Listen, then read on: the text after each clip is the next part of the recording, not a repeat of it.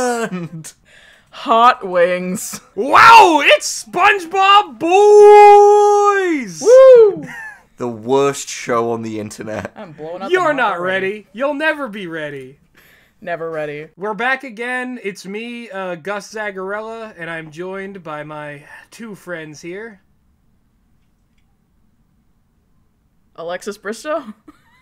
Oh, no! I thought he was going to introduce us. Oh, no! Off to a great start. Oh, shit. Jeez. Do you want to start this one again, We or haven't are we even rolling started drinking yet, guys! That's like, take it away, Penny! The usual crew is here. We are going to go through 6 episodes of SpongeBob picked by a random number generator. Except me again. Oh, yes, yours were, well, do you want to explain how we got yours, Lexi? Y'all did the random number generator thing again. I decided I was going to break convention again. What I did last time, take stories from 2 completely different episodes. So I figured, you know, just to round things out, I would just take the second stories from each of those episodes and do it here also. So. Finishing Got what it. we started. Yes. Finally putting the ghost of Nick Withers to rest. Exactly, the other half of the Nick Withers episodes. Yes. Like the sister episodes to like the other side of the coin to his like strange reality. Before we begin, can we say what beverages we're imbibing in? Ah, yes. I brought something special this time. So I've got a cold, in a nice cool glass bottle. Here's a bit of ASMR for you. A Starbucks Frappuccino for energy. How's that clicking? And for inebriation, I've got a Rattler Original, which is a rattlesnake branded 6% apple cider. Ooh. So I'm doing sort of like a DIY, like cheapo Four Loko here. A bougie Four Loko. Interesting. See, I See, spilled it on my legs. See, last time I went all out with the rum and like the lemon wedge and everything, but this time I'm gonna be a little bit more tame. I've got myself a nice Berliner Weiss from Pontoon Brewery. There we go. Nice. And what about you, Lexi? I am going true to form with my monster can. Here. What flavor is it? Blue. Favorite. Welcome to the Salty Spittoon. What's your energy drink? Oh, blue. You're gonna need that slow release energy, because this video is gonna be like 3 hours long. Yeah, I need it. yeah. I guess without further ado, should we launch into talking about the first episode of our 6 episodes that we're going to go over today? Yes, please. Please, Gus, go ahead. The sooner the All right, less so painful. my first episode is called The Crusty Sponge. Oh, no. Oof. That's just giving me flashbacks to whenever I need to do the dishes and I'm looking over into the basket at the crusty sponge and thinking, oh shit, I really need a new one of these, because this is fucking disgusting, and yet I never buy one. And that's on me. True to form, in the words of our holy savior, John Jacob, Mr. Enter, any episode that begins in the Krusty Krab is probably not going to be a good one. Though, I will point out, I did roll relatively low on the number generator. This is from from season 5. Oh. I didn't even know season 5 was in the purview. I guess it was, because it came up on the number generator. Come to think of it, won't this be the earliest episode we've ever done? Because Lexi, wasn't House Fancy the debut episode for season 6? Yes. For some reason. Put your best foot forward. So this is probably the earliest we've ever gone into SpongeBob history, but the Krusty Sponge is, I guess it's a dark premonition of things to come, of what this show will become, of what this franchise will become. Get ready, because this will be harrowing. Paint us a crusty word picture, Gus. Alright, so this episode begins with Squidward going into the kitchen because orders have been so backed up that, like, paper is, like, flying out of the window. SpongeBob has not been making orders, and that's because he is paralyzed with fear and standing completely rigid. This is an ominous way. Already it's got, like, lost episode vibes. Yeah. So Squidward is trying to figure out what the deal is with him, what's wrong with him, and Mr. Krabs rushes in, and he's like, oh, I know what this is. This is the 1,000-yard stare. I got this in my service days. And there's a close-up on Mr. Krabs' eyes, and you hear, like, war sounds, explosions, and, like clearly a gun being fired, but, like, only for a split second. Mr. Krabs has killed before, and he'll kill again, damn it. I wanna clarify, too. On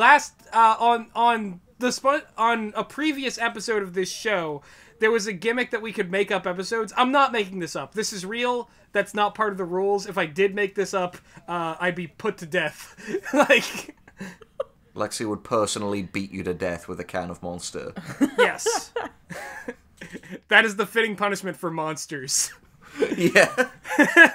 The reason SpongeBob is so paralyzed with fear is because there's a food critic named Gene Scallop who is coming into the restaurant. Everyone is afraid of this. Mr. Krabs and Squidward are also tensing up as a result of this. But when the dude arrives... So the dude walks in, and he's just this guy, like, he's this fish with, like, a weirdly, like, thick butt, and, like... circular glasses that, like, shine when he, like, walks into the Krusty Krab. Squidward says, hey, get in here already, you're letting out the AC, and that was curious to me, because why would the air conditioning condition the water of this underwater location? Gus, if you're gonna have a problem with that, this is gonna be a long episode. Hey, if we're underwater, how can there be a... You So saw anyway- it. They used to make jokes about that. Like, they used to, like, have fun with times that they broke the, like, weird underwater thing. Like the, well, guess we'll just throw these in the fire. By all rights, it should be the WC, not the AC. But anyway, Gene Scallop walks around the restaurant. He, like, sniffs the air. He goes up to Squidward and, like, basically is annoyed that Squidward is, like, a jerk. And then, he takes one bite of a Krabby Patty and he walks straight out the door. Wonderful. Bubble transition to the crew watching Gene Scallop on the news. And he's, like, a food critic on the news, so he just, like, spends the next minute of the episode giving, like, what just generally sounds like an actual, like, normal-ass food review of the Krusty Krab. The kind of wonderful filler we've come to expect from late SpongeBob. Amazing. The takeaway from this, like, weird food review is that SpongeBob and the Krabby Patty he makes is, like, the best part of the Krusty Krabs. And like, if Krabs wants to really get more profits, he's gotta, like, really capitalize on the fact that SpongeBob works there. Mm-hmm. Okay. This feels like a metaphor for the show's attitude towards, like, merchandising. Well, so the next day... Squidward has been put in a SpongeBob suit. There's a SpongeBob mascot outside, like, a sign. There's a whole SpongeBob, like, railway, like, carousel train system outside, and the restaurant's name has been changed to the Krusty Sponge. I mean, to be fair, Gus, when this channel, like, first started blowing up, you said, like, Henry, when you're on videos, you need to dress like me. Like, I have, like, similar shirts to you. You make me put on, like, a big fake moustache, even though I have a moustache. Like, it was really strange. That's a lie. You're lying. Prove it, bitch. I never did that. Lexi, he did that, didn't he? Yeah, Take I my heard side it clear on as this. day before we started recording. Well, okay. Well, Squidward, as Mr. Krabs is going insane and showing off, like, even SpongeBob face napkins, Squidward says something you definitely didn't say to me when I didn't make you do all that stuff. You know, you really need to see a doctor. A lot of weird hijinks are happening. There's this whole, like, train thing. I guess Squidward, in this, like, armless SpongeBob costume, has to, like, make food while SpongeBob is on the railway. All of this should be pointing to, like, oh, this is all gonna build up and collapse in on itself, just like, you know, other episodes in the show where the Krusty Krab has been, like, radically altered. But no, none of these things actually affect the episode much. What happens that actually causes this all to go downhill is that Mr. Krabs, he replaces the Krabby Patties with Spongy Patties. Oh no. Ew. Gross. These are not patties made of sponge, though they look it. They are, in fact, just the Krabby Patties that he could not put in the freezer because they needed space for the SpongeBob head-shaped ice cubes. And they've gone yellow. They've turned yellow.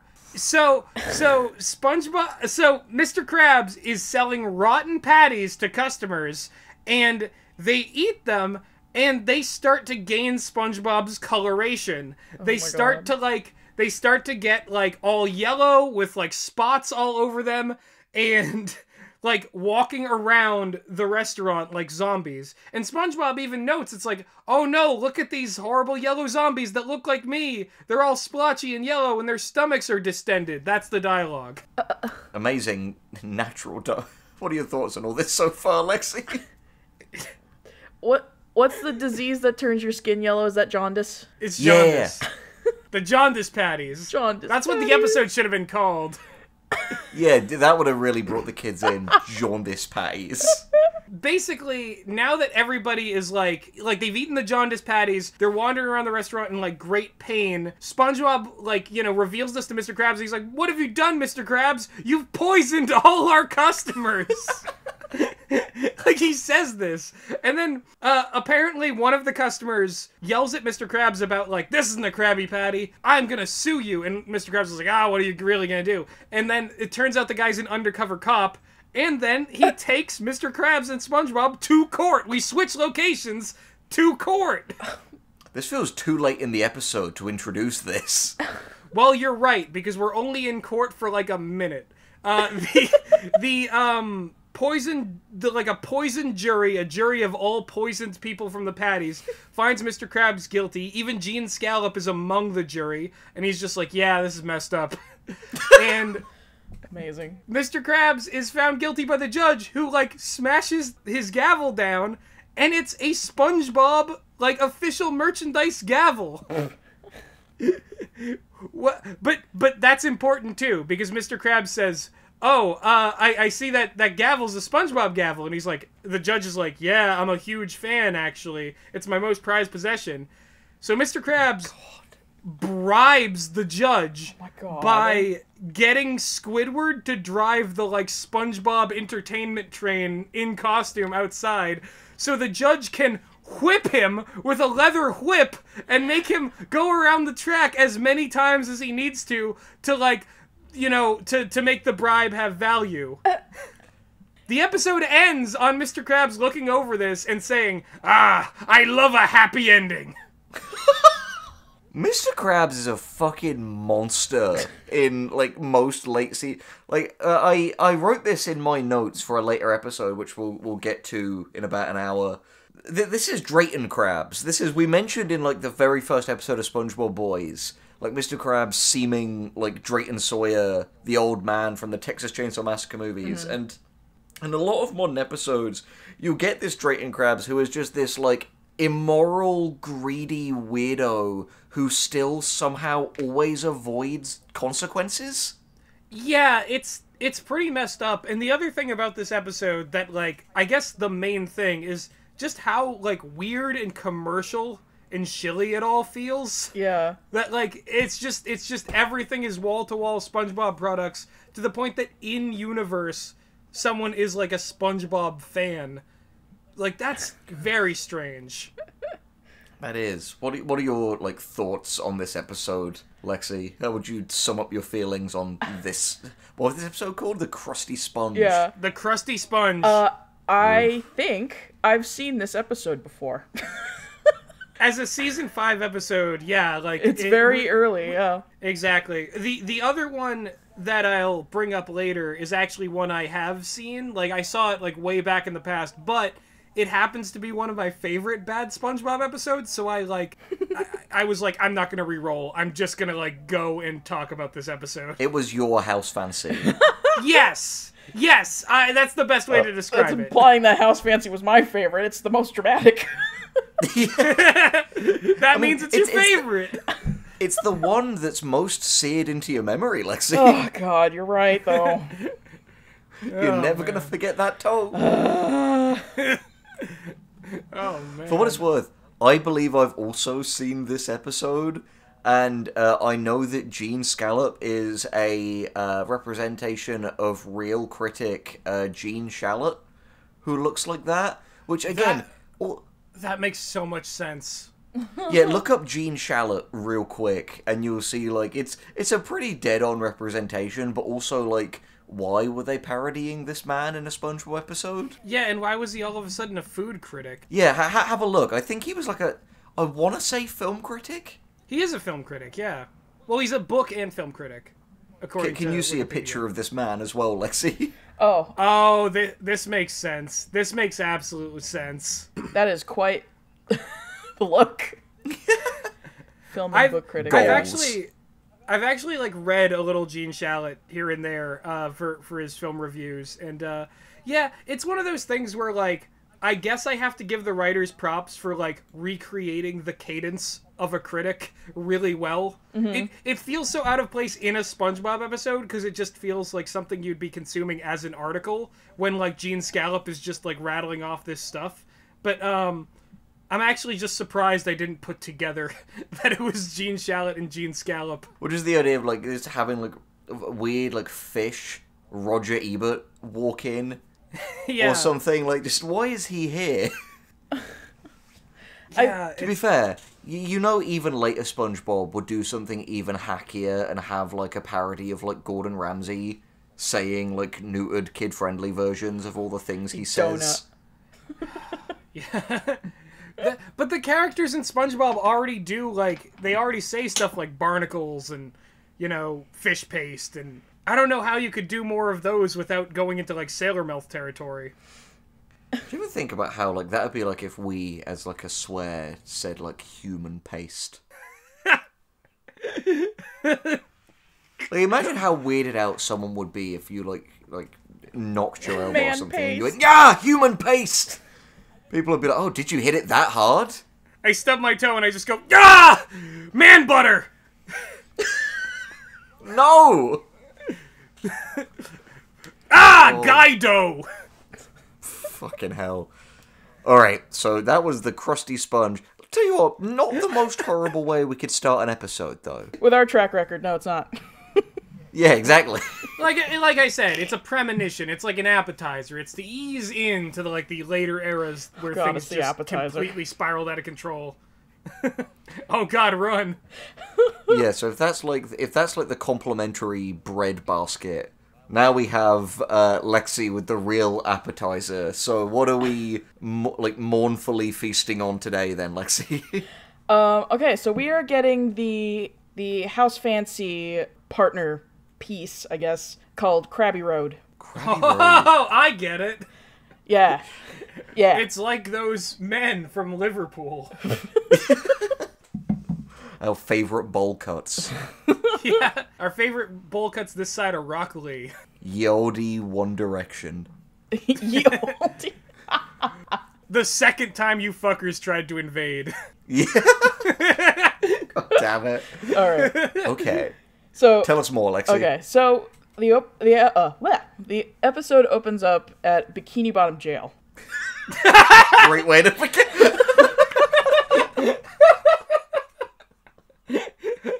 I'm sorry, go on. It's fine.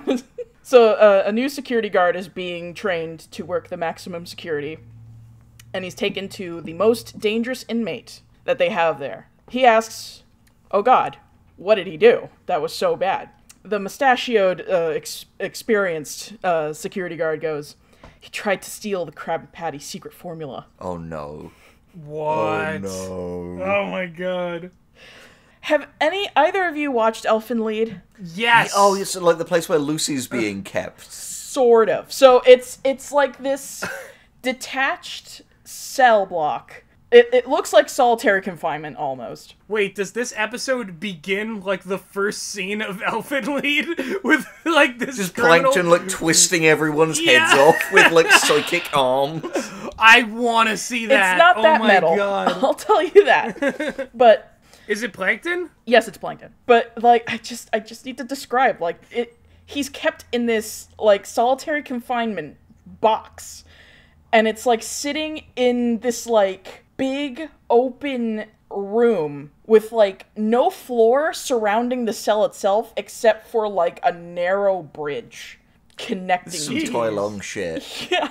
So, like, yeah, it's like this whole big buildup, like, oh, what did he do? It's like, it's plankton. It's plankton in there. They're going into, like, because, he's training this guy, and he's going to, treat him to show, like, the big dangerous, the big bad that they've got there. The mustachioed guard leans on the door, and it creaks open. And he just goes, well, it helps when we lock the door. Jesus Christ. Oh, no. Bikini Bottom's finest, everyone. The newbie goes, oh god, he's escaped. He could be right under our noses. And the mustachioed guard's mustache jumps off of his face and escapes. And the newbie guard just goes, hey Frank, what happened to your mustache? And What? the jailbreak is relatively like quick. He breaks out of prison. You see, you finally see like plankton. It was plankton. And the mustache kind of stays on his head and droops down like a wig. So then we cut to him coming back home. Karen is kicking him out for breaking out of prison. Wow. And, yeah, they're having a marital It's too real. dispute, and she just pops out of the door with like a box of stuff and throws him out of the chum bucket. They have such a toxic relationship. It's very bizarre because, like, you'd think Plankton would build his computer wife because, like, he couldn't handle being with another human being who might have, like, differences in opinions with him. But no, his computer wife just seemingly loathes him and hates his guts and, like, does everything she can to, like, not believe in his dream. It's like, Plankton, why did you build this? I'll give him props for building a companion that has free will, though. I mean, that is the right thing to do. It's just weird that the evil character does it. You're so right. I mean, as we've learned down the road, like, Plankton is rational.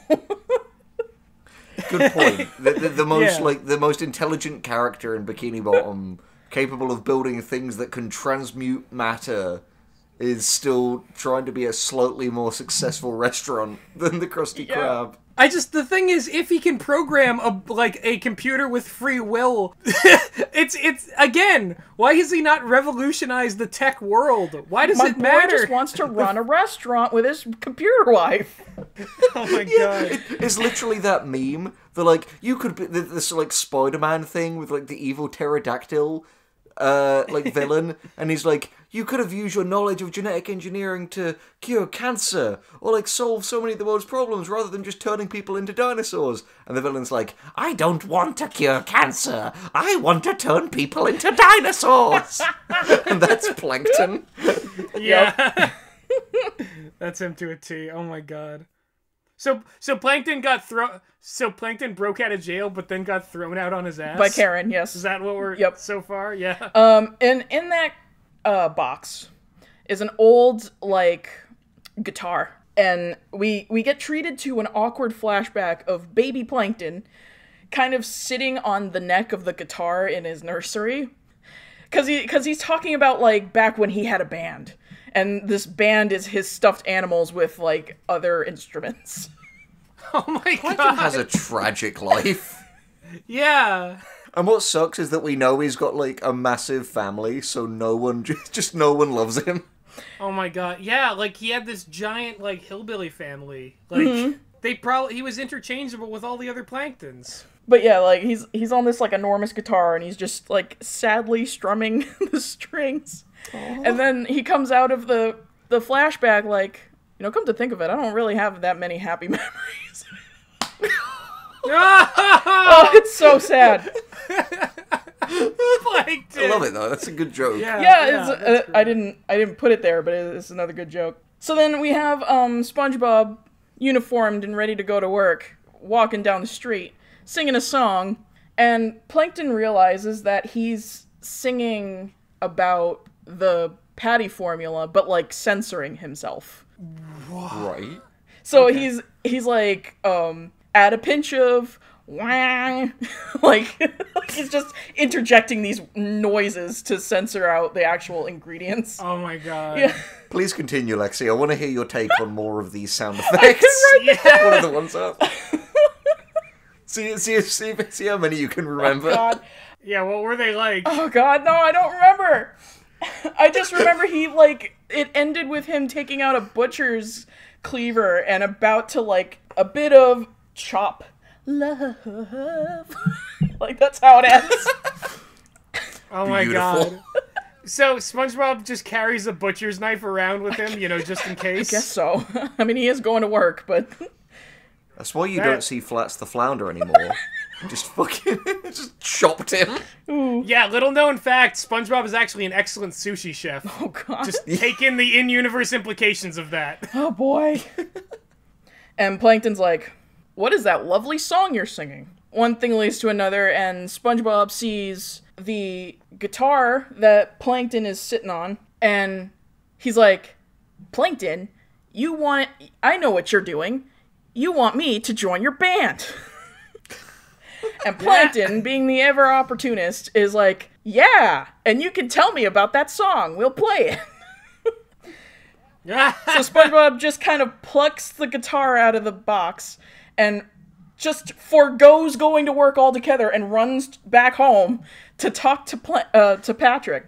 I don't know why I put this down here, but so he goes to talk to Patrick about joining this band. But it's one of those things where it's like, Patrick, I have good news. Oh yeah, me too. What's your good news? And Patrick goes, I found out where boogers came from.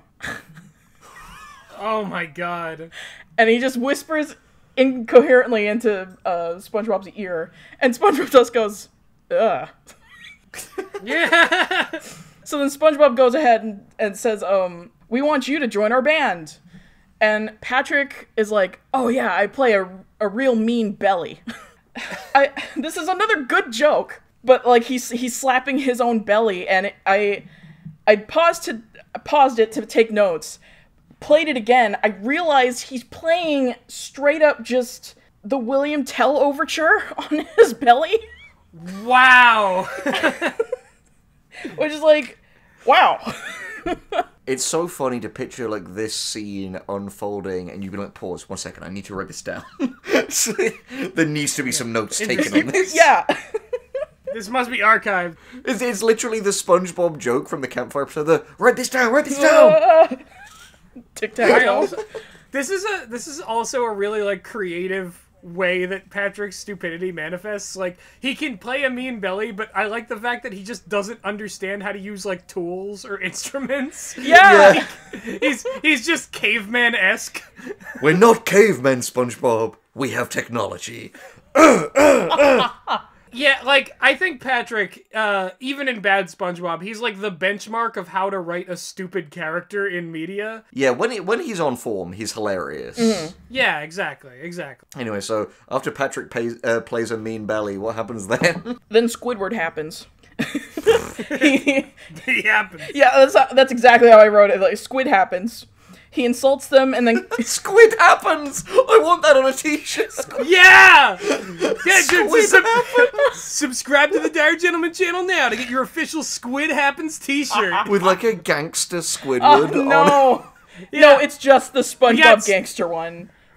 We got Gangster Squidward and we got Splatoon from Splatoon. Motherfucking buy the shirt. It'll be real. We'll get sued. We gotta recoup costs. Buy the fucking shirt.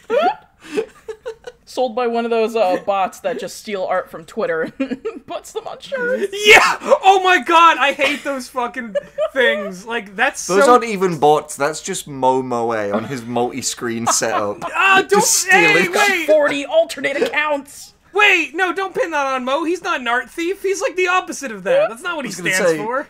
I was gonna say, as though that's in the top 10 sketchiest things Momoe has done for money. Anyway. What else is he doing in the So mole Squid hole? happens. The Oh Mo. no. I haven't gone to ask him in a while.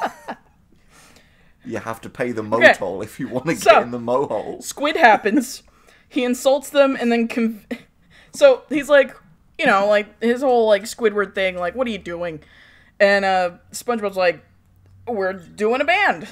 And he's like, oh, really? Well, you could do with some musical talent for me, but I don't think I would stoop down to rock and roll music. And then he's like slowly like all the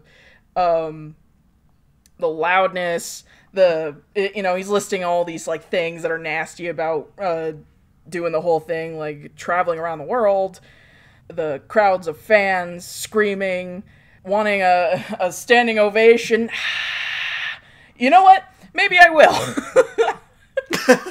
Literally just convinces himself to join. This feels like a well-written episode. It is. That's the surprise. I'm spoiling it now. So enjoy it while it lasts. How about that? Because Henry is coming after me. Squidward gets excited. He runs back home because he needs to... His priority is, like, looking good for a show. So then we cut to SpongeBob's garage, and he's dressed... What did I put here? He's dressed like Jimi Hendrix mixed with Danny Sexbang. Incredible. No, Also, what did I write here? say- SpongeBob is dressed like Jimi Hendrix and Danny Sexbang had a weird sponge son.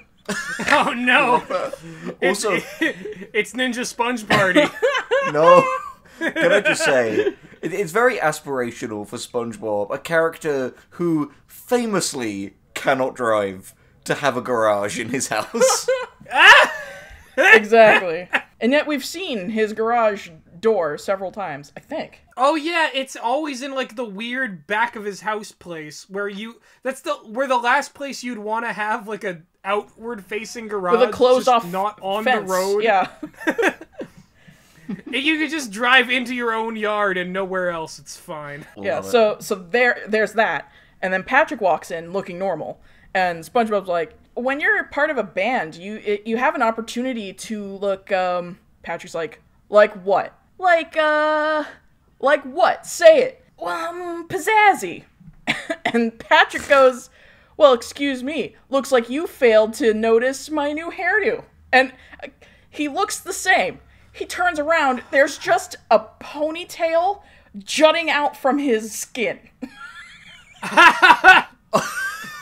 That's kind of funny. It is. It's another good joke. SpongeBob is obviously like, oh, that's so cool. How'd you get to growing hair? And Patrick's like, oh, it's part of my natural talent. So then he goes and demonstrates that he can suck the hair back into his head and replace it to sprout out from the top of his, like, pinhead. Oh no, call it's him not Pinhead. funny anymore. Oh no. It's funny to watch. Well, This is a Cronenberg SpongeBob scenario where it looks a lot better than it's being described as. This is a Cronenberg class scenario. Oh man. That might make sense by the time this episode comes out, depending if the Les Morgue finale's dropped. Yeah, hopefully. Oh, for the sake of my sanity, I hope so. Also, for what it's worth, Lexi, I love that like a running thing in this is just Patrick doing like strange things with his body. I know. What, is Pat back gonna sing the solo? Papa. Bring back. I brought Pat back. God damn it. Okay.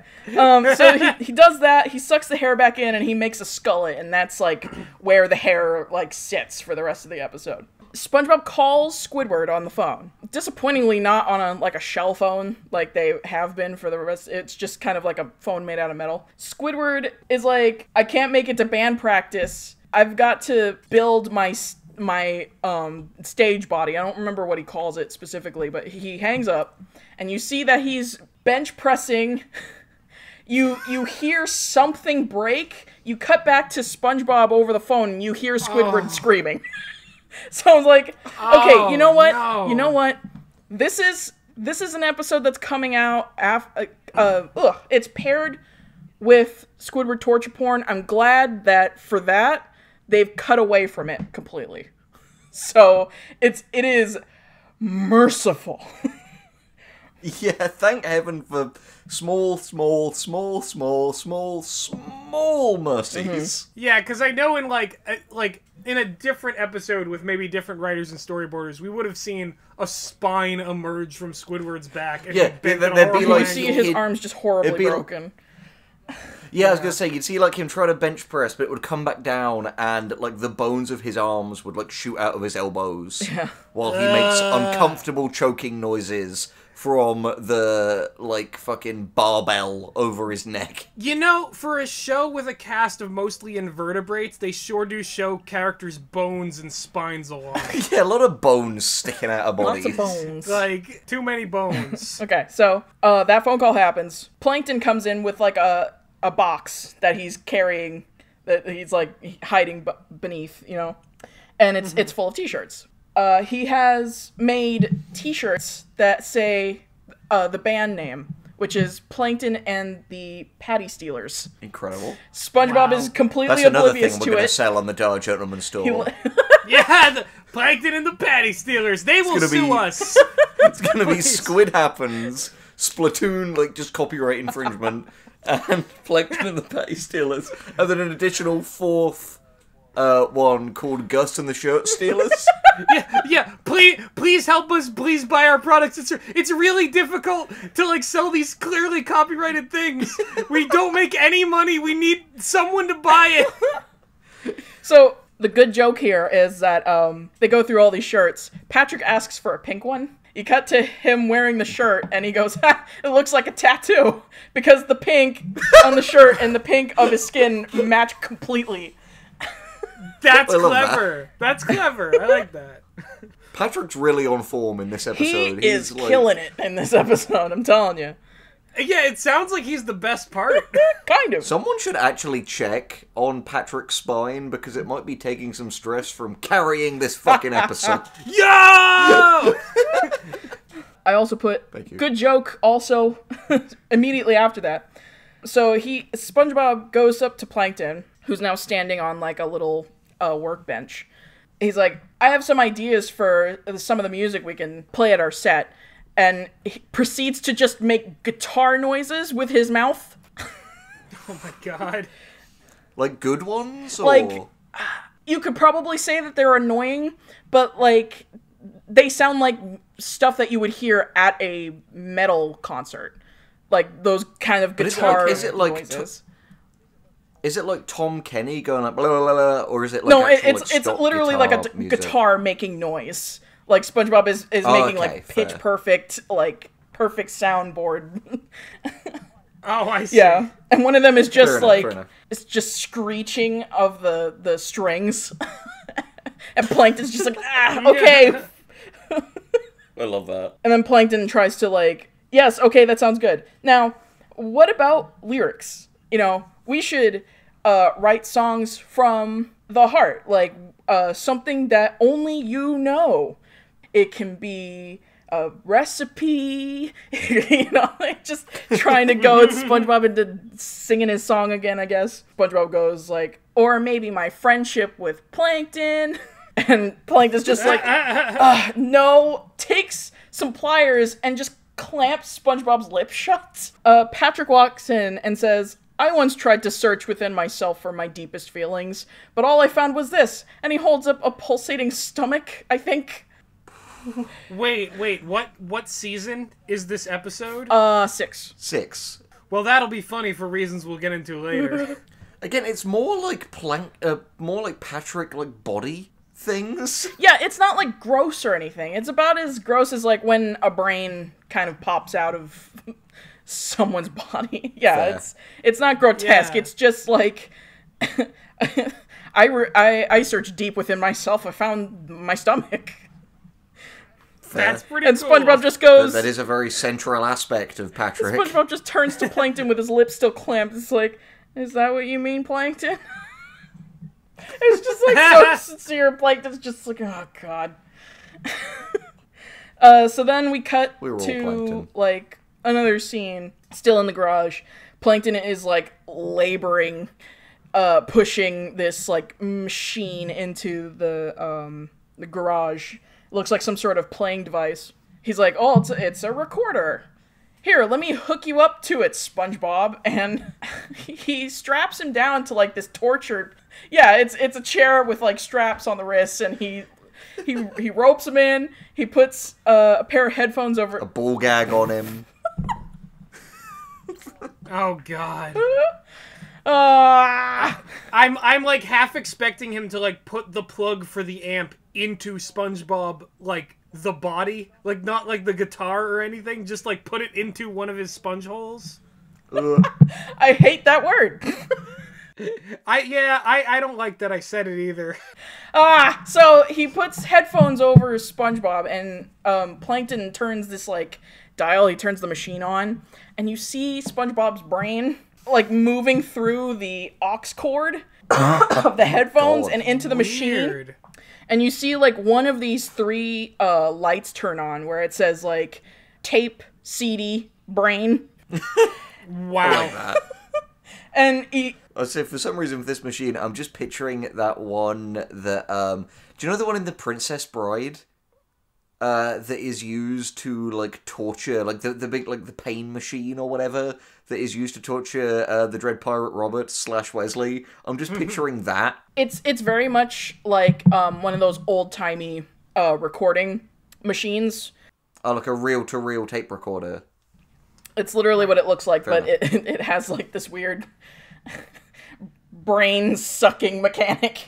So then the brain is inserted, the brain light turns on, and he starts turning this radio dial to tune into SpongeBob's either thoughts or his memories or something like that. And SpongeBob starts singing like these songs, like about brushing his teeth, one about feeding Gary, and the third like tone that he twists to, it's like just static. And Plankton's like, what's going on with this thing? Turns around, he screams, and Patrick had put the headphones on himself, and the machine blows up. That's a good payoff. It's really good. Oh my god, Patrick is like borderline like warping He reality. literally in this is carrying this episode. entire episode with the jokes. He's the MVP, the most valuable Patrick. The most valuable pink character. Which is such a weird, like, I'm just thinking, like, this is coming off of the heels of House Fancy. Him shitting a toilet to life and to death. And borrowing SpongeBob's brain. This is directly associated with House Fancy. Oh my god, what a wild contrast. Yeah, these two are night and day, honestly. Like It's so mad. bizarre, dude. So anyway, Plankton starts crying. SpongeBob says, hey, don't worry about it. We need to... I forget how exactly he words this, but, like, I got us a gig at the Krusty Krab. Plankton's like...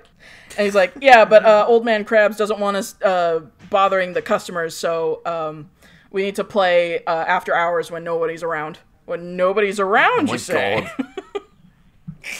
God. So then you cut again to them practicing. The three of them are practicing.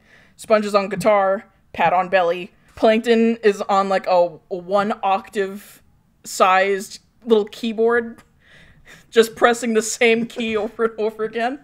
Just like Band Geeks with his little keyboard in there. Yeah. Okay, so the three of them, you cut to Squidward, who's been bench pressing this whole time.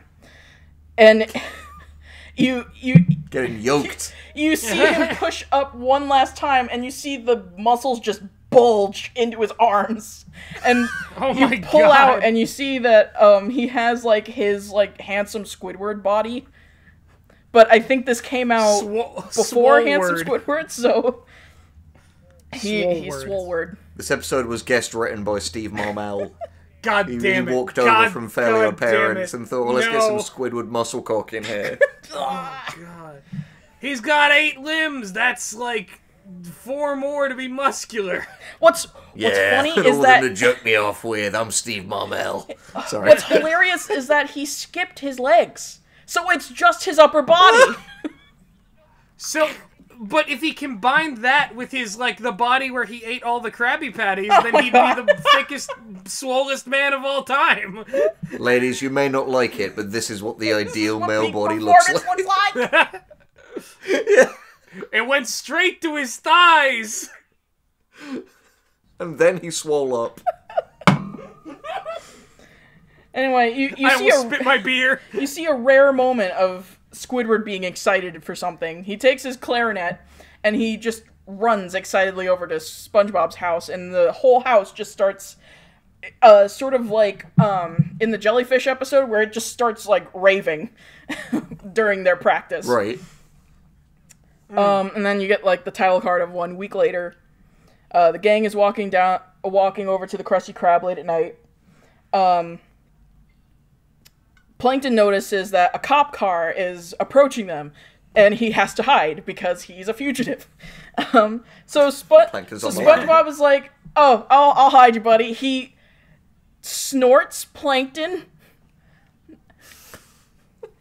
That's a sentence, and he's hiding in his nose. Well, they're really getting rock and roll now. Oh, God! So the cops stop them, and they're asking where they're going so late at night, and they're like, we're going off to a gig. And the cop is like, alright, well... And then he notices that there's a whole green something coming out of SpongeBob's nose. Ooh. And he's like, hey, you got some, he's like trying to signal to SpongeBob to get something. It's just like, there's a what? There's just something it's right there. Just and then you see like a close up of it's Plankton. His little legs like poke out. And the cop is like, all right, well, keep your nose clean, kid. And he drives off. Wait, so is this a planting and payoff of when Patrick found out where boogers came from earlier in the episode? I think so. It's very subtle. Now we know, too. Yeah. Krabby Road is genius, and here's why. Hey, listen, this episode sounds like a magnum opus compared to House Fancy. It is. So they get to the Krusty Krab. Plankton is eager McBeaver to get in there because it's empty and there's no one there. So as soon as the doors open, he just runs off. They set up the speakers, and SpongeBob shouting to a very empty Krusty Krab, "Are you ready, Squidward?" He has like a black shirt with a skull on it. He wails on the guitar and he's like, "I'm ready." It's so bizarre. Kind of hot, but though. You know what? It's Squidward having a good time. And after House Fancy... That's amazing. Imagine this happening side by side with House Fancy. It's like his worst day and his best day. For real. Yeah. Like, he went all out for this. Swolwood. And then, "Are you ready, Patrick?" And he just, like, does, like, a drum riff on himself. He goes, "I'm ready." SpongeBob goes, "Are you ready, Plankton?" Silence. And then, Oh, no. You hear, like, the telltale little of like his little footsteps, and you see like the formula bottle running across the floor.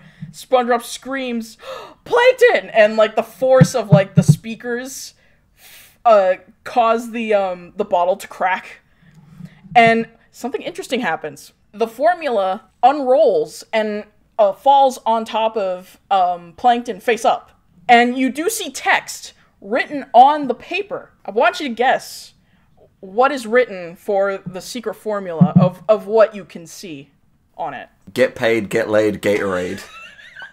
Does it say, "Buy our shirts, please"? Sell it to Mo. So which is it, Lexi? Yeah, just sell it to Mo. Wait, no, we'll just be losing more money. I love the running gag in this episode is that Gus is just hemorrhaging money for some reason. Nintendo, sell us all your IPs so we can make shirts of them. Please, that's the only viable way. It's the only way we can continue to rip off your products. So, Lexi, what does it say? It's keyboard smashing. Yeah. It's just like, as if, like, nonsense. Lorem ipsum. Yeah, add one lorem ipsum. Yep. So it's, like, kind of disappointing. Like, you could have just had, like, something outrageous. It was written in the way that Mr. Krabs would be able to type it, with those big meaty Yeah. claws. Oh my god, that would be the best troll. Meaty claws.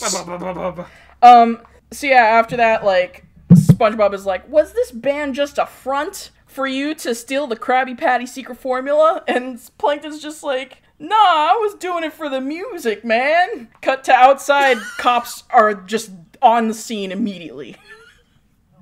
Oh my god. And Plankton is inside this, like, tiny little carrying case, like a jail carrying case, and he's being escorted back to jail.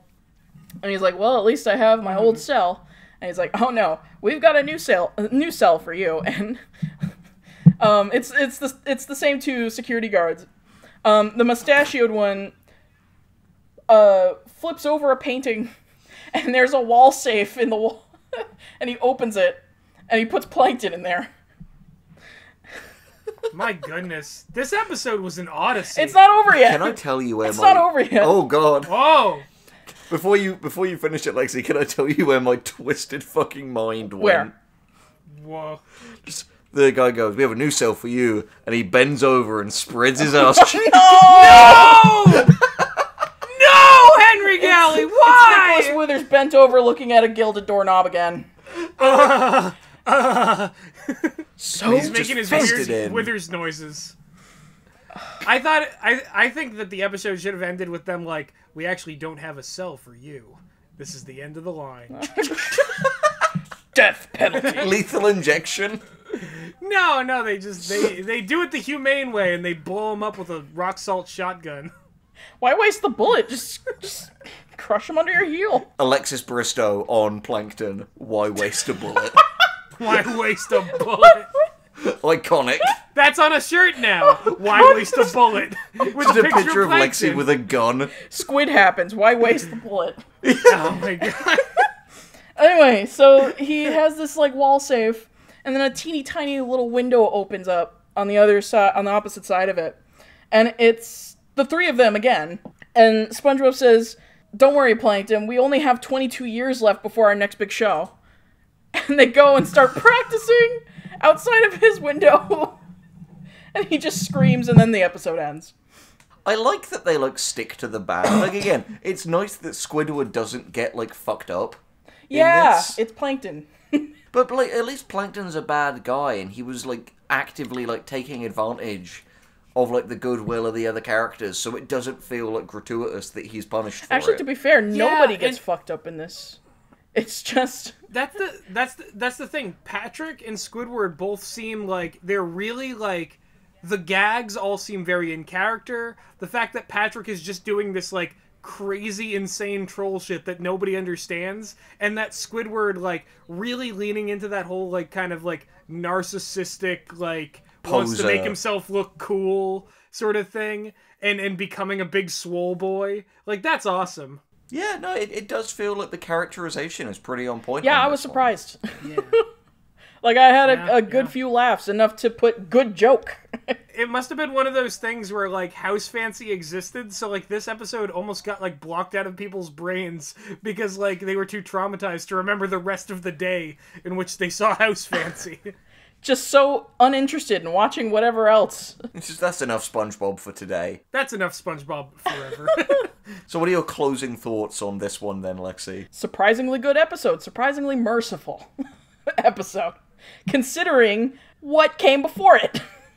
Yeah, no, that's true. That is, the good Lord giveth, the good Lord taketh away. Oh boy, so I guess it falls to me now. Time to ruin it. I have an important question for you two people. Right, so do you want to keep the streak of alright ones going, and me do the horrible one at the very end of the episode? Or do you want the horrible one now and the decent one as dessert? I think we do the decent one now, and then have the latter half of the episode be dedicated to the nightmares. Leave the nightmares for the truly dedicated who listen to all 3 hours of what this video might be. 3 hours. That might be generous. Met our first hour, so I mean... That's true. So, shall I go for, I'll go for the nice one then. So, run through my notes. This is definitely the less serial killer looking half of my notes. This episode was called The Good Krabby Name. Oh boy. Oh, wow. So, I'll admit, the way this episode started, I didn't have hope. Because it begins with Mr. Krabs in, like, the crow's nest of the Krusty Krab, but it's, like, up above the restaurant. And he's, like, creeping on people with his with a telescope and a camera behind it. Oh. Yeah. And he's zeroing in on different fish, like some random guy walking by, like the mailman, and then there's this old woman who is like one of the kind of stock old woman characters, and he's like muttering while he takes these various pictures, and when the thing is on her, he goes, "You're a big one. Surprised I haven't seen you in the Krusty Krab before," which is Bad like, touch. what the. Yeah, like, what the fuck, that's Eugene? weird. Whoa, Eugene, that's a little strange that you said that. It's just like some random, weird, fat shaming from Mr. Krabs, which is extra weird and out of character for him, considering his love interest throughout the show is Mrs. Puff, herself a larger lady. Is it fat shaming or is he chubby chasing? That's my question. It sounds more disdainful rather than him being like, "Oh, you're on the list, lady." That it's also very weird considering the considerable cake that Mr. Krabs himself possesses. You'd think that he would not only flaunt that, but, be interested in allowing other people to, be that way. The very subject of our group chat. Yeah, no, it's true. I want you to put that up on the screen, the SpongeBob guys. Boys. When this goes up. Mr. Krabs is one thick bit. Yeah. Let me see that Krusty. But yeah, it is weird for probably the most pear-shaped character, literally, like a fucking pear, in, animation history, to be shaming this. Yeah, we're not talking about this, or this. We're talking about this! Oh my god. By the way, after the last episode, I did look up, thick crabs, and I was immediately upset. Do he got the booty? He do. Yeah, he do. I mean, you signed yourself up for that. You get what you ask for. Yeah, it's true. You have no one to blame but yourself. Yeah, I played myself. Yeah, congratulations, you just played yourself. Anyway, oh my god. So Mr. Krabs, after taking these creep shots of people, then descends back into the Krusty Krab, and we see him summon Squidward and SpongeBob into the office, and that's such a word. they go in. Oh no! Yeah, well, summons them. I literally was imagining Krabs drawing a pentagram and then SpongeBob and Squidward appearing in front of it. Because they're all demons at this point. What is under the ocean but just hell? I'm thinking of that clip of wet hell. SpongeBob just forcing himself through the wall of the. Yes. He summons him. That moment. Oh my god. God damn it. The joke's so good it killed Lassie. I'm already dying. It's actually weirder than a pentagram. He calls them into the office, they go in, and every inch of the wall is covered in these Polaroid creep shots he's taken of different people. It's funny how you said that this episode isn't the most serial killery of your notes, and yet this is sounding like the most serial killer episode. Oh no. It picks up. Okay. So they go in, and he's like, I've looked at every single person in the city, and through my calculations, these people, and he points to this small zone that's been cordoned off, these are the only fish that haven't eaten at the Krusty Krab. Ironically, they're all old SpongeBob designs. They couldn't be bothered to come up with new fish for this. Oh no. They're all people who in prior episodes have empirically eaten at the Krusty Krab. That's anyway, stupid. It is. He says, I'm gonna need you two to go out and start marketing the Krusty Krab to people, because there's 3% of Bikini Bottom hasn't eaten here, and I need their money. This is, again, it's very Drayton Krabs. Yeah. Squidward is like, are we getting paid overtime for this? And when Mr. Krabs doesn't respond, Squidward just leaves. But of course, SpongeBob, because he's so whipped, naturally says, yep, I'll do this. It cuts, we have a bubble transition to the facade of the Krusty Krab, and a wood panel above the door slides away, and a giant spatula slides out of the front, and on this spatula is SpongeBob in a burger costume. And oh my god. And he yells the iconic phrase, "Hello, bottomites," I don't like that. Lobotomites! Which is how I intend to enter... Yeah, lobotomite. Lobotomite. But just calling, like, just going, hello, bottomites, is how I intend to, like, enter every room from now on. Oh my god, bottomites. Enter the bank. So, Hello, bottomites. Are those just people who summon the Cenobites? Oh, God. Yeah. Oh god, I'm Pinhead's bottomite. The bottomites are the Cenobites, but they're extremely masochistic instead of sadistic. I like If that. you're a bit more pushy, you can be a power bottomite. Oh, God! Yeah, there's a second cube that summons them. Yeah, it's not a cube, it's like a circle. And you have to find the right Rubik's one. Cube. Anyway, Yeah. so this is actually where the episode really picks up, because SpongeBob in his burger costume leaps off the thing, and this guy is like walking in, this like dude in a hat, who we see throughout this episode, and SpongeBob pulls out this flyer and is like, hey, have you heard of the Krusty Krab? And the guy goes, yeah, I'm actually, like, trying to head inside now. And SpongeBob was like, well, how about you take one of these flyers? And every time the guy, like, tries to move on a different side of SpongeBob, SpongeBob, like, grows another arm holding a different flyer. Which is, you know, pretty classic, like, SpongeBob, like, multiple limbs and shit. We've seen that before. Yeah. That's, like, pretty textbook shit. And the guy eventually just grabs all the flyers and yanks them, pulling off all of SpongeBob's arms in the process. And then walks into the restaurant. But then, this episode's, again, weird running theme today, this episode's MVP, Patrick, enters the scene. Oh. We see him, like, hiding behind a rock, like, cowering and looking at SpongeBob from a distance, and for some reason, this just struck me as, like, a very, like, Riley moment. Patrick is like, it's just as I feared. The Krabby Patties have finally begun to revolt. This is a living nightmare. We have to eat them before they can eat us. Oh, my God. Wow. Which is just a very, like, harebrained Riley train of thought. So you can guess what happens. He leaps over and begins, like, savaging SpongeBob and, like, biting onto the costume. And SpongeBob's like, no, Patrick, it's me in a costume. And then Patrick sees him in it and is like, no, the Krabby Patty has eaten my friend. This has the same energy of, the Valentine's episode where Patrick's just like, I defy you, Heartman! Yeah. Also, the whole thing of, like, a costume, like, eating a person was in that fisherman episode we covered in SpongeBob Boys Revelations. Yes, you're right. Skin theory. But anyway, so he eventually hits this thing so hard that SpongeBob falls out of it, but he continues the onslaught. He, like, leaps on top of the Krusty Krab, and then, like, leaps down and, like, pile drives this empty costume, then picks it up, spins around with it, and tosses it, like, into the stratosphere. Oh my god!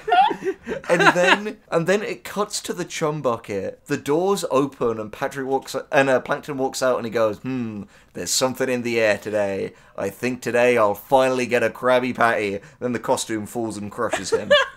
Good! Great! That's good payoff! Yeah. It cuts back to SpongeBob and Patrick, and SpongeBob explains what he's actually doing. And he's, like, trying to market the Krusty Krab. And Patrick is like, this isn't the way that you do this, SpongeBob. We need an all-out marketing blitz. We need to make it so, like, no one can avoid these advertisements. Everyone will know the name of, and he checks one of the flyers, the Krusty Krab. And then, like, he continues on this big speech, and at the end, he's like, we will make sure that everyone in the city eats at the Clammy Clam. Sort of like the Krusty Krab, Patrick.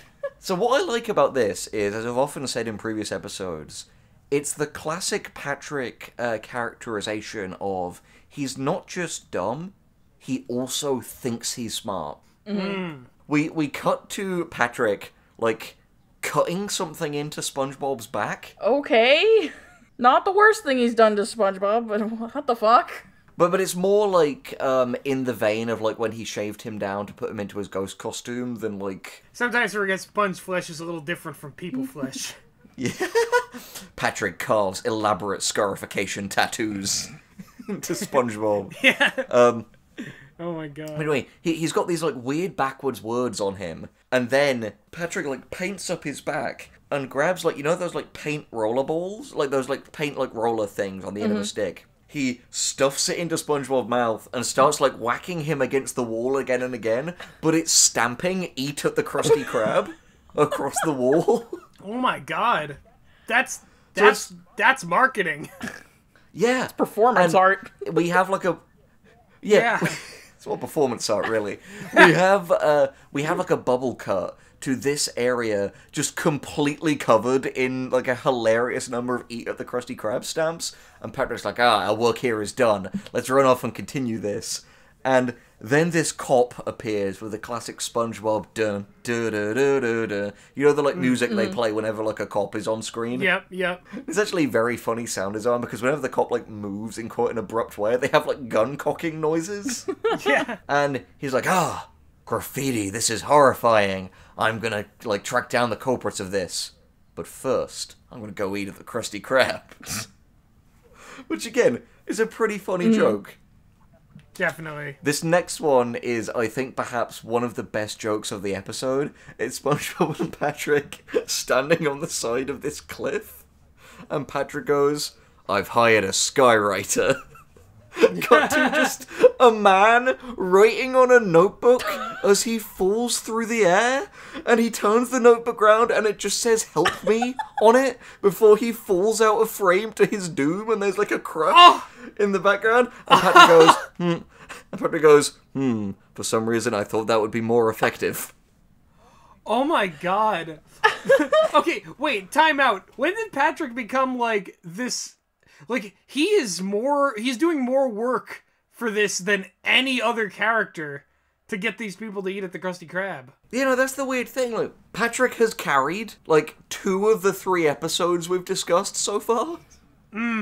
So bizarre. Yeah, it's fucking... Because Patrick is one of those ones who, like, when he's off form in later episodes, he can be one of the most infuriating, because he's just there to, like, victimize people. But when he's done right, he can have, like, some of the best lines. Yeah. Exactly.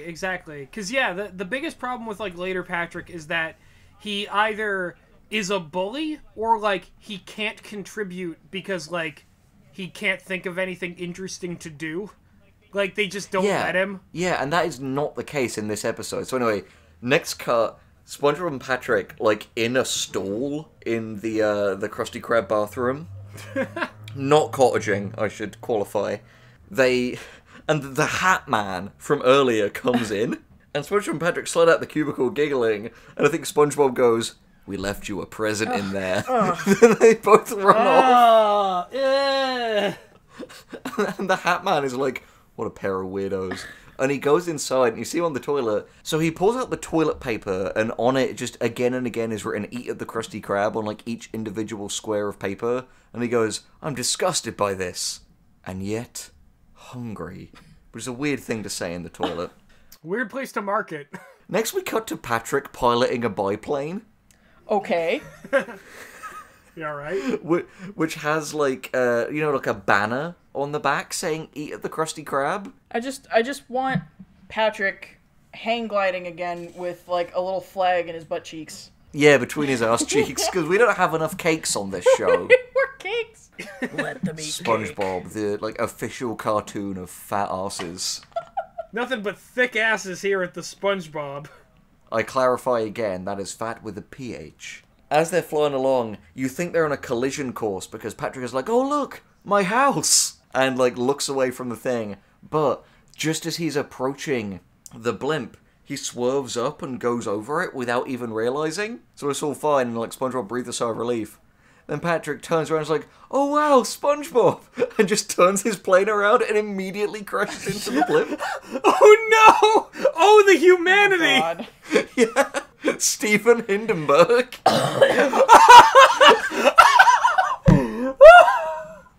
God damn it. Oh my god. Why are there even blimps and planes underwater?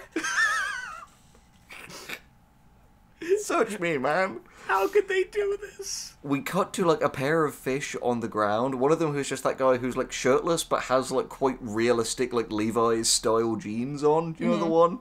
I guess.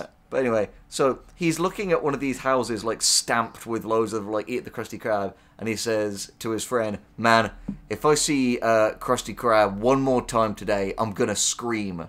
And then the blimp and plane crashes right next to them, with the LED just saying Krusty Krab, Krusty Krab, Krusty Krab over and over again. And SpongeBob and Patrick climb out, and the guy approaches and he goes, excuse me, what does that word on the blimp say? And one of them goes, Krusty Krab. And he says, yeah, I thought as much. And he inhales so hard that he inhales both SpongeBob and Patrick's skin. So they're just skeletons. I'm sorry. And then he screams so hard, he blows their skins back on, but onto the wrong bodies. Oh! Ew!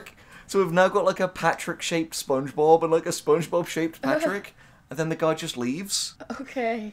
It sounds horrifying. Again, it's like I said, it's a Cronenberg SpongeBob situation where like it sounds way worse than it is. It's like quite a funny visual gag. It got a laugh out of me. I trust you. I get you.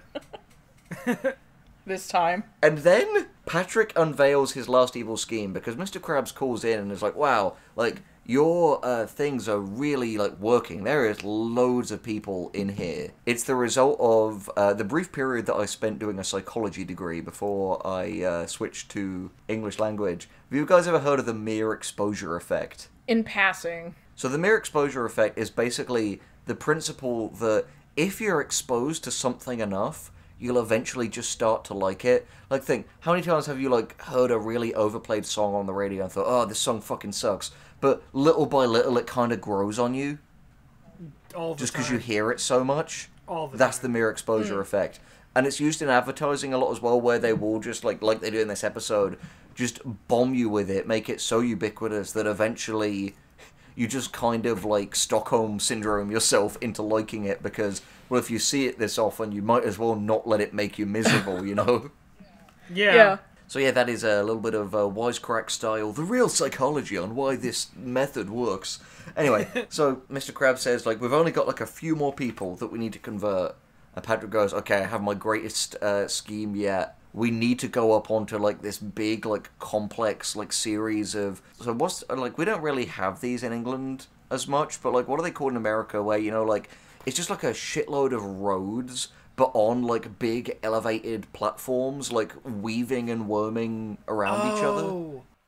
I don't know what those are called, but they're, like... I drive by those, like, constantly when I'm driving in where I live. Fair dues. Alright, so... they climb up on the thing... And they, like, see this big sign that's, like, says something like, no playing on the freeway. SpongeBob's like, Patrick, it says no playing on the freeway. We're, like, hit by a boat. And Patrick goes, we're not playing, SpongeBob.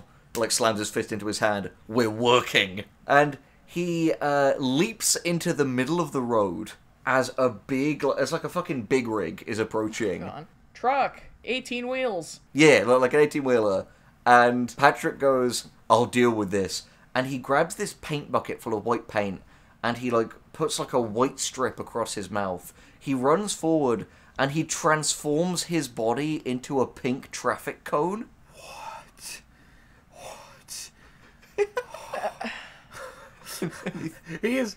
Patrick has truly become a transcendent being in these episodes. He is! Any thoughts, Lexi? No, head empty. Valid. Completely valid. Oh my god. So, we cut to the inside of the truck, which has two, like, comically kind of, like, hillbilly dudes in there. Like, I think they're called, like, Cletus and Buford. Are they like the dudes from the movie? Which movie? The first SpongeBob movie. No. Like not like Hicks, like proper, like, hillbillies. I see. The barbecue boys.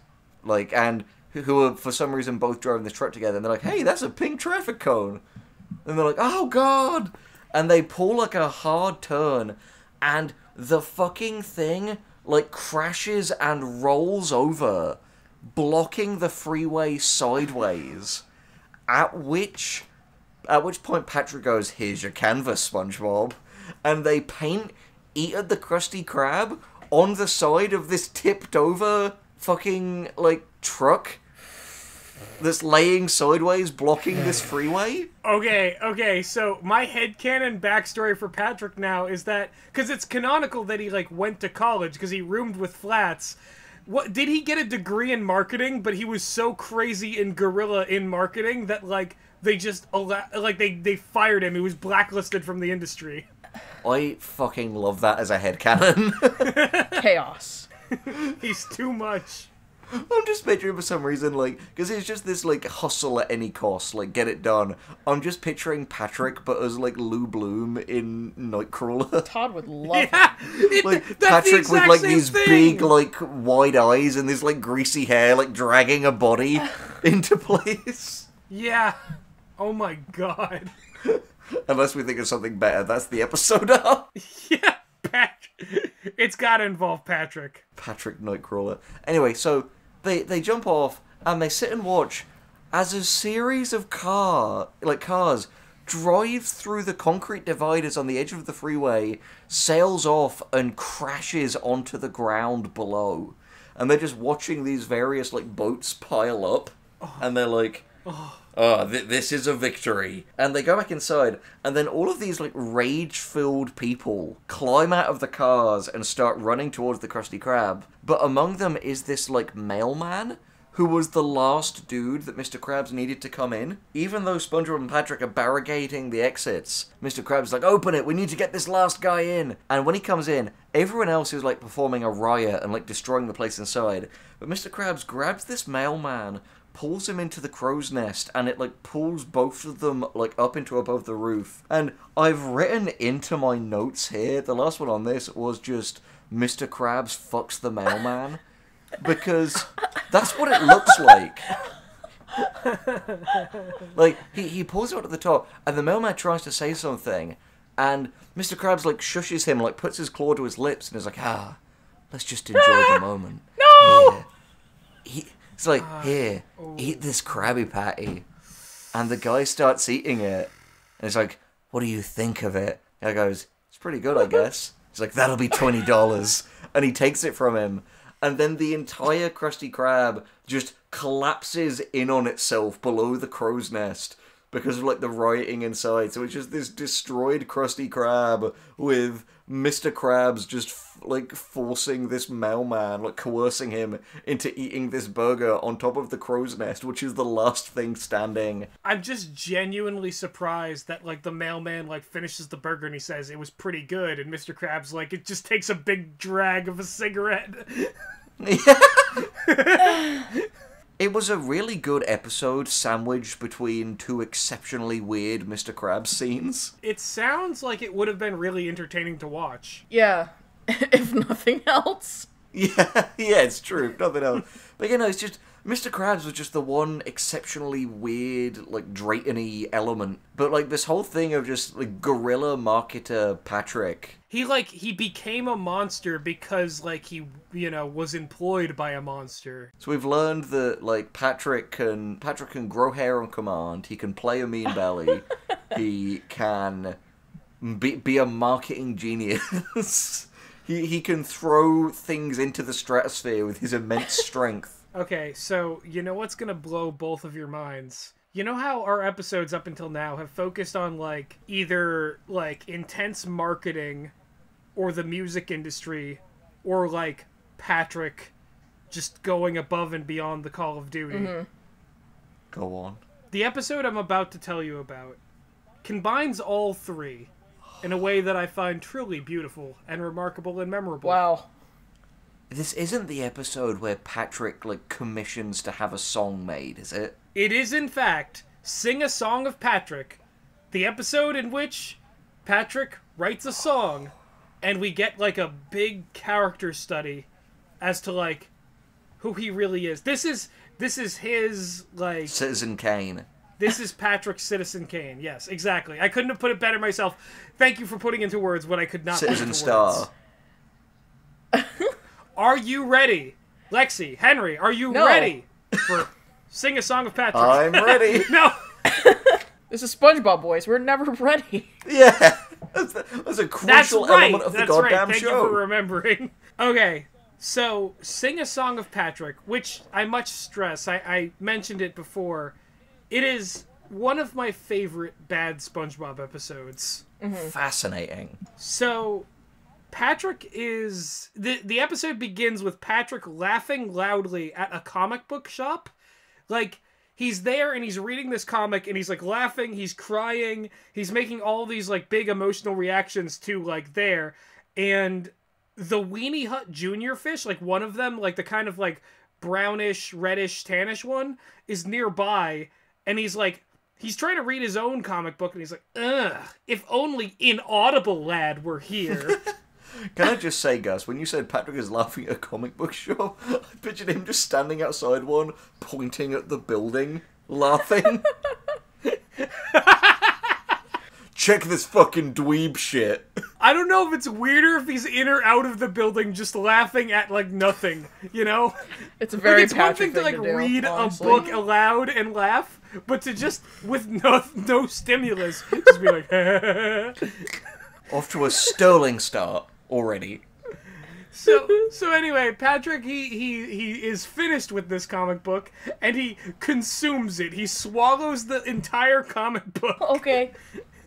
And he says, oh man, nothing satisfies like a good story. Got him. Got him! You got the concept of literature there, Patrick. It really sets the stage, though, because, like, you're like, wow, Patrick, like, you know, eats this story, he takes it into his being, and then, like, we're about to, like, you know, see a story about him. So it's like, you know, it gets us into the mindset, like, that this is going to be a story that should satisfy us. Do you know what's funny? That would have been a much better beginning for Lexi's episode, Patrick Man. Yeah. Yeah! No, you're so right! Why is this completely, like, cartoned off remotely in this episode that has mostly nothing to do with it? I was just gonna say, like, fucking, why did Krabby Road start with Plankton in jail? Good point. Good point. It was. That's true! I feel like it's just a sign of bad writing when it's just like, your opening scene just has fuck all to do with the rest of the episode. Yeah, exactly. So, SpongeBob shows up with a stack of comic books, like, in front of his face, and this frightens Patrick. He doesn't know it's SpongeBob, and he's like, wait, I didn't want to eat all of you! Oh!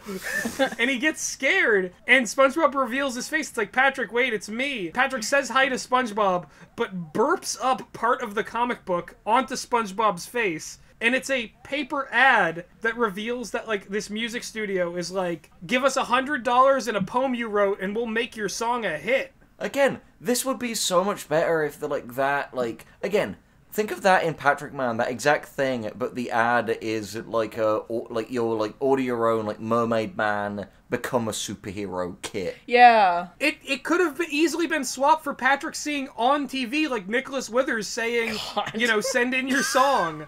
Like, I don't know why Nicholas Withers is where he ain't supposed to be, but I guess that's his whole thing. This weird, like, this is a slight diversion. It's this weird dream I had where I looked up the Nicholas Withers page on the, like, SpongeBob wiki, and I was scrolling down, and it said, played by himself.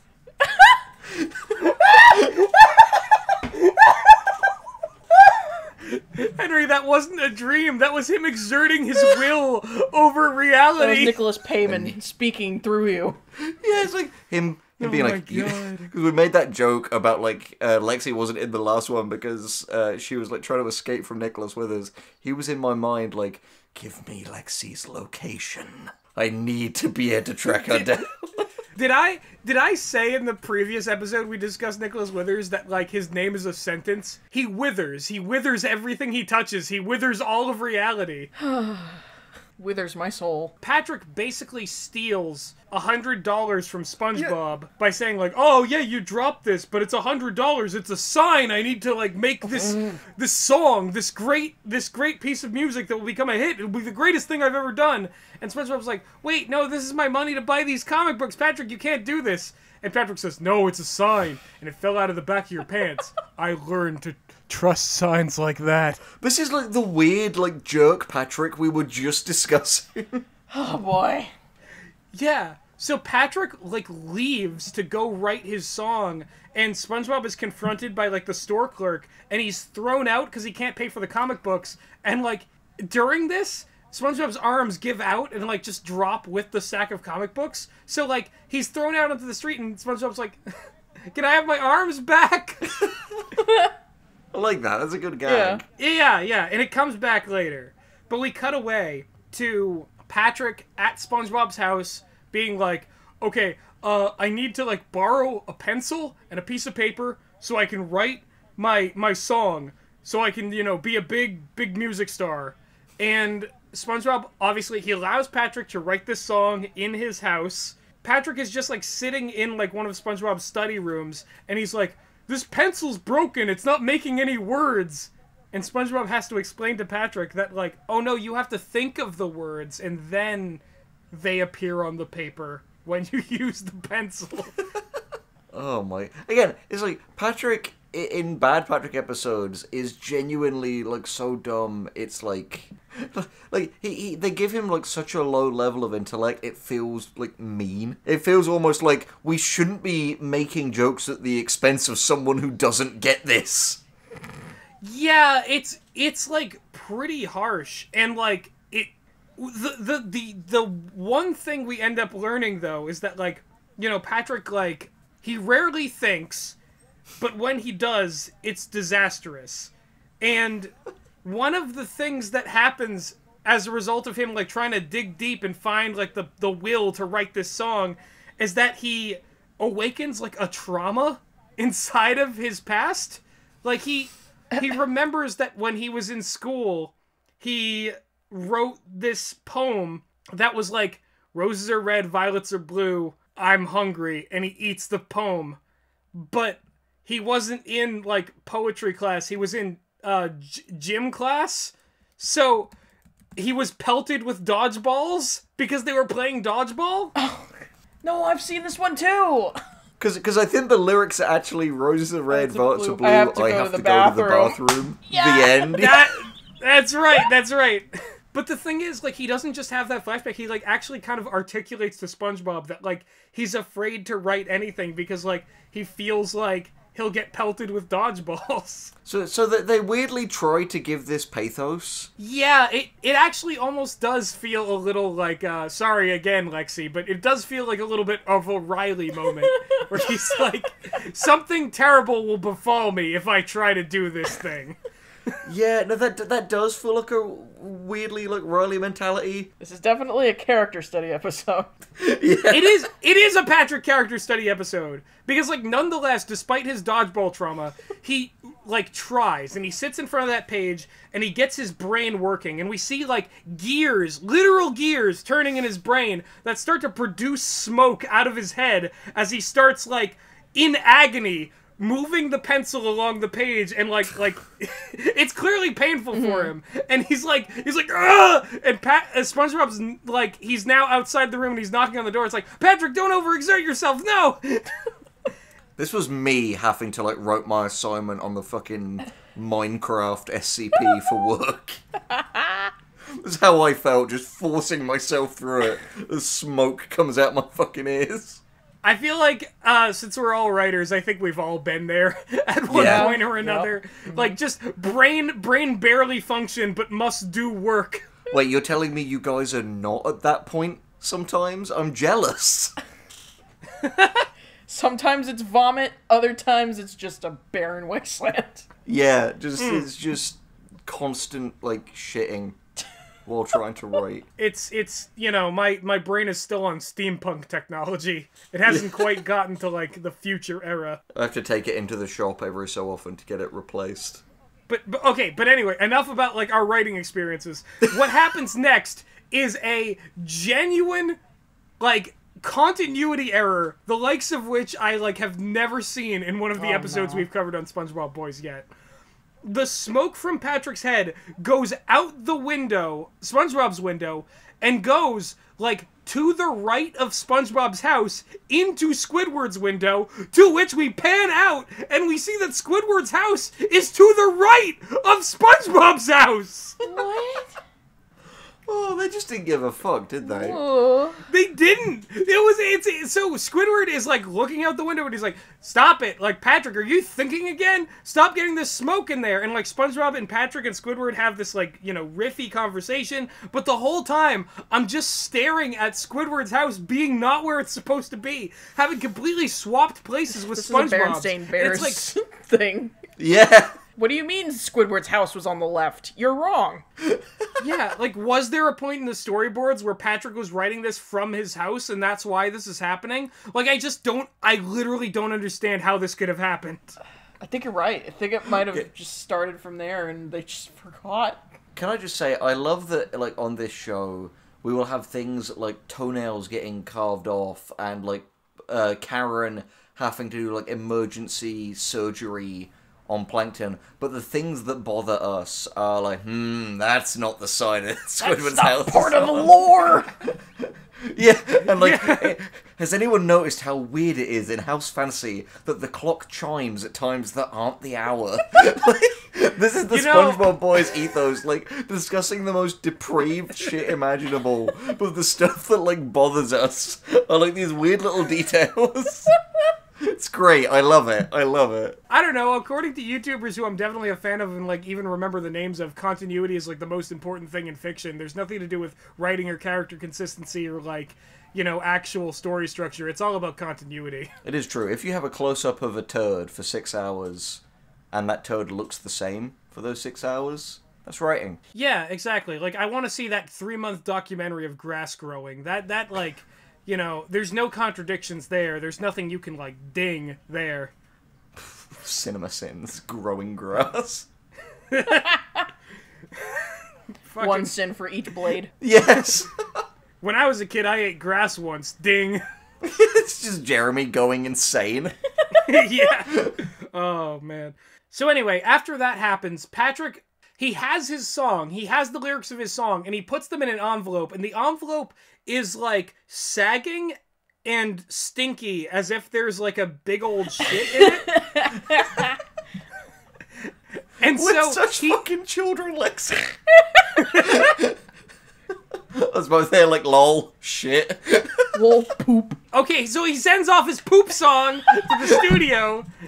There's a band playing in the studio and they like play this like they play like one of the other songs that like was apparently sent in, and you just like cut to them after their performance. Like one of them is just like, "I hate my life," and the keyboardist is like, "I hate your life too, dude." I love that line. Yeah, me That's too. a great line. Remember that? Yeah. I hate your life too, dude. From this point on, it starts. There's real stakes to this because the band is told, like, okay, you have to play this song. We're giving you Patrick's song, even though the paper looks like it's covered in stinky, like it's a poop song. You still have to play the song. And they like they're horrified by it. Their eyes like pop out of their head and like shrink and shrivel and die.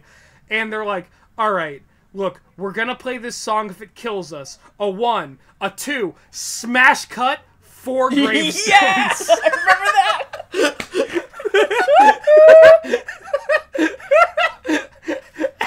And like Patrick's body count are that toilet and these 4 guys. 5. and everyone who died in that horrible traffic accident where he blocked the freeway. But so there's a pallbearer and he's like standing there and SpongeBob and Patrick are at the funeral and he's like, "They wanted you to have this," and he gives Patrick a vinyl. Patrick's like, "Oh boy, my song." I'm not gonna pretend that's not a brilliant joke, because it is. So good. It's the funniest shit. It's so good. That's something weird, right? Not to say that, like, oh, that's so great weird, right? It, but, like, it's our sense of humor, I mean. Well, I mean, I guess that's why we're laughing at it. Yeah, exactly. It hit our funny bones. So anyway, Patrick goes home, or he goes again to SpongeBob's house, and the two of them take SpongeBob's like state-of-the-art giant speaker sound system, and they play Patrick's song. And I'm gonna do my best to recreate what this song sounds like. Do you know what I hate? I hate that I could probably tell you at least the first few lyrics from memory. Shall I see if I can? Yes. Oh, go for Yes. it, go for it. I'm Right. looking at them right now. Alright, does it start with Twinkle Twinkle Patrick Star? It does. And then is it, I made myself a sandwich, my mommy made it fresh? My mommy named it Fred. Strike one. Oh, yeah. Lexi? No! Lexi's Delayed dead. reaction there. Lexi's dead.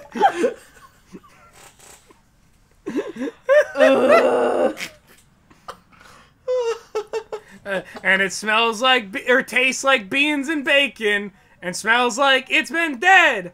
Writing stuff is hard, so I use a pointy pencil. Pointy, pointy, pointy, pointy, pointy, point. P.U. What's that horrible smell? Drum solo. What were you saying there, Lexi? Huh? What were you saying there? Oh, I was singing along. Oh my god. I have a head. It ends in a point. Pointy, pointy, pointy, pointy, pointy, point. This song is over, except for this line. You win this round, broccoli. Harmonized.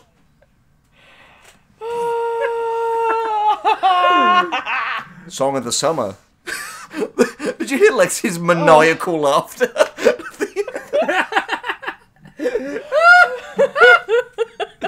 I literally remember watching this in college and like being so flabbergasted that I had to go to my like one other friend who was a huge spongehead and just be like, okay, like you ain't never seen shit like this. Like you gotta watch this fucking episode. And I explained it to her and she like didn't believe me. And then I was like, no, we're watching this right now. So when your friend hands you the aux cord. Turn that shit up. Bump that shit. So this song was so crazy, so wild, that it literally melted SpongeBob's house faster than the nematodes could eat it.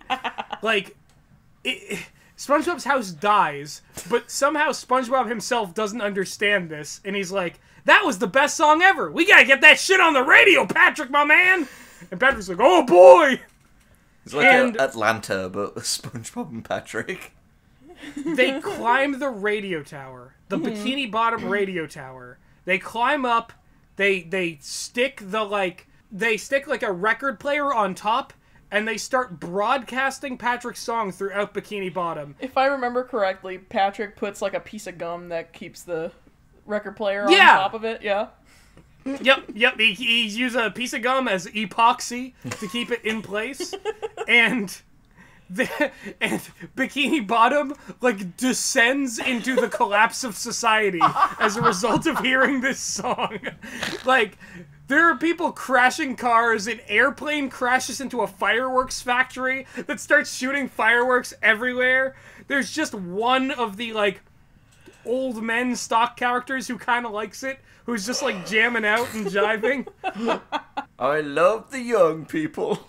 Yeah, but if Patrick hadn't already killed 4 people, this would be where like it's possible that like nobody will forget this day in Bikini Bottom. This sonic attack that deprived so many of their lives and businesses. Imagine just the scene of this band like finishing recording and then just immediately like keeling over in the booth. The thing is, it's like because we don't see it, whatever we imagine becomes so much funnier. Yeah. Yep. We should have... Wait, before we go on, how do each of us headcanon that the actual deaths of this band took place? Gus, what do you think? I think because their eyes shriveled up when they were looking upon the document, I think their entire bodies like shrank and became pruny and then like turned into like dust. They What do you finished think, the song Lexi? as the California Raisins. Yeah. My thought is it literally just happened like the smash cut. Like they finished the song, they like Death Note all just die at the same time. Like, They just drop. like clutching their chests and Yeah. falling over. Oh my god! Imagine this. Imagine this would be way too high effort. But just the idea of like all of these like musicians like dropping dead, clutching their chests, cut with like Patrick with like Death Note style animation writing the song with like these sweeping pen strokes while all of the like orchestral music swells. Holy shit. Yeah, okay. We need the sing a song of Patrick Snyder cut because that song would have that scene would have definitely made it in. Yeah. Takes a potato chip and he eats it. Yeah. No, he just takes the page and eats it. He did! That's not even fabrication. Take a sticky God, note this is just Death and Note. eat it. So anyway, the second good joke of the episode happens when all of Bikini Bottom is like, we must destroy whatever is tampering with our radio system. And they go, and there's people who are like, get your torches here. Like a food cart selling torches. And then there's another one selling pitchforks. It's like, pitchforks? Can't have an angry mob without pitchforks. And they've got their pitchforks and torches. And then there's a third guy going like, cotton candy? Can't have a riot without cotton candy. And they walk past him. They don't even pay attention to him. They sandbag him. Poor guy. How's he going to put his kids through college now? Exactly. That happens. And then, essentially, SpongeBob and Patrick are confronted in front of the radio tower, and this angry mob descends upon them, and you hear, like, these sounds of, like, violence and, like, chainsaws, and, like they're getting torn apart, and then it pans over, and SpongeBob and Patrick are making new, like, weird, like, trash noises with chainsaws, and, like, SpongeBob has a chainsaw and a tambourine, and Patrick is, like, shouting and, like, playing a guitar. The angry mob stops, and Patrick goes, like, oh, that was my brand new song.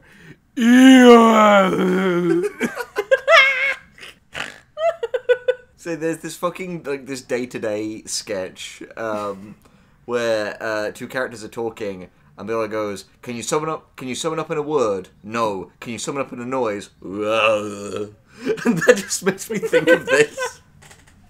That's exactly what happened. The angry mob is like, okay, we're good. We're not gonna attack you because that new song at least got the other song out of our heads. Like, everything's cool now. It's all fine. But then Patrick remembers his song, and in a moment of, like, pure artistic inspiration, he tries to play it and recreate it himself on the guitar. He goes, twinkle, twinkle, Patrick Star. But then his demons come back to haunt him because the gym teacher from the dodgeball trauma scene is in the crowd, and he says, it looks like you still haven't learned your lesson. And the crowd takes out dodgeballs. Is the gym teacher the same age? He's the same age. Because He's my headcanon is that this is like a Black Swan type thing, and this is all, like, happening in Patrick's head. This, like, last part. Yeah, well, that's the thing. There's a deleted part of the episode where, like, Patrick gets out of the hospital after being pelted by dodgeballs, and he gets into his car, and he, like, turns the, like, rear view mirror to face him, and he's like, it's me, Patrick, the real one. Yes. Perfect pink. God damn it. Perfect pink! So that was Sing a Song of Patrick. Oh boy, that means it's my turn again. What a fucking episode. Like, I think it says something that episode stuck in all of our heads. Yeah, I got, like, weirdly nostalgic for that. Yeah. That's the thing. That's why it's, like, one of my favorite episodes of all time. The fact that we all harmonized on broccoli at the end of the song. Yeah. I should clarify bad episodes of all time, but then again, I'm 2 beers in, and, like, I didn't say it, so clearly I think it is one of my favorite episodes of all time. Let me tell you, boys, I'm 2 beers in, and standards are slipping. No, that's the real standards. Yeah. If you're not sober and then you think something's your favorite, it's probably your favorite. Good point. Your waking mind won't admit Yeah, it. you're just being honest with yourself. Alright, so let's see. What have you got for us? Alright, so this is the other companion story to Patrick Man. This is the left nut of Patrick Man. Okay, cool. Okay. Great. I hope you heard how hard I deflated after that.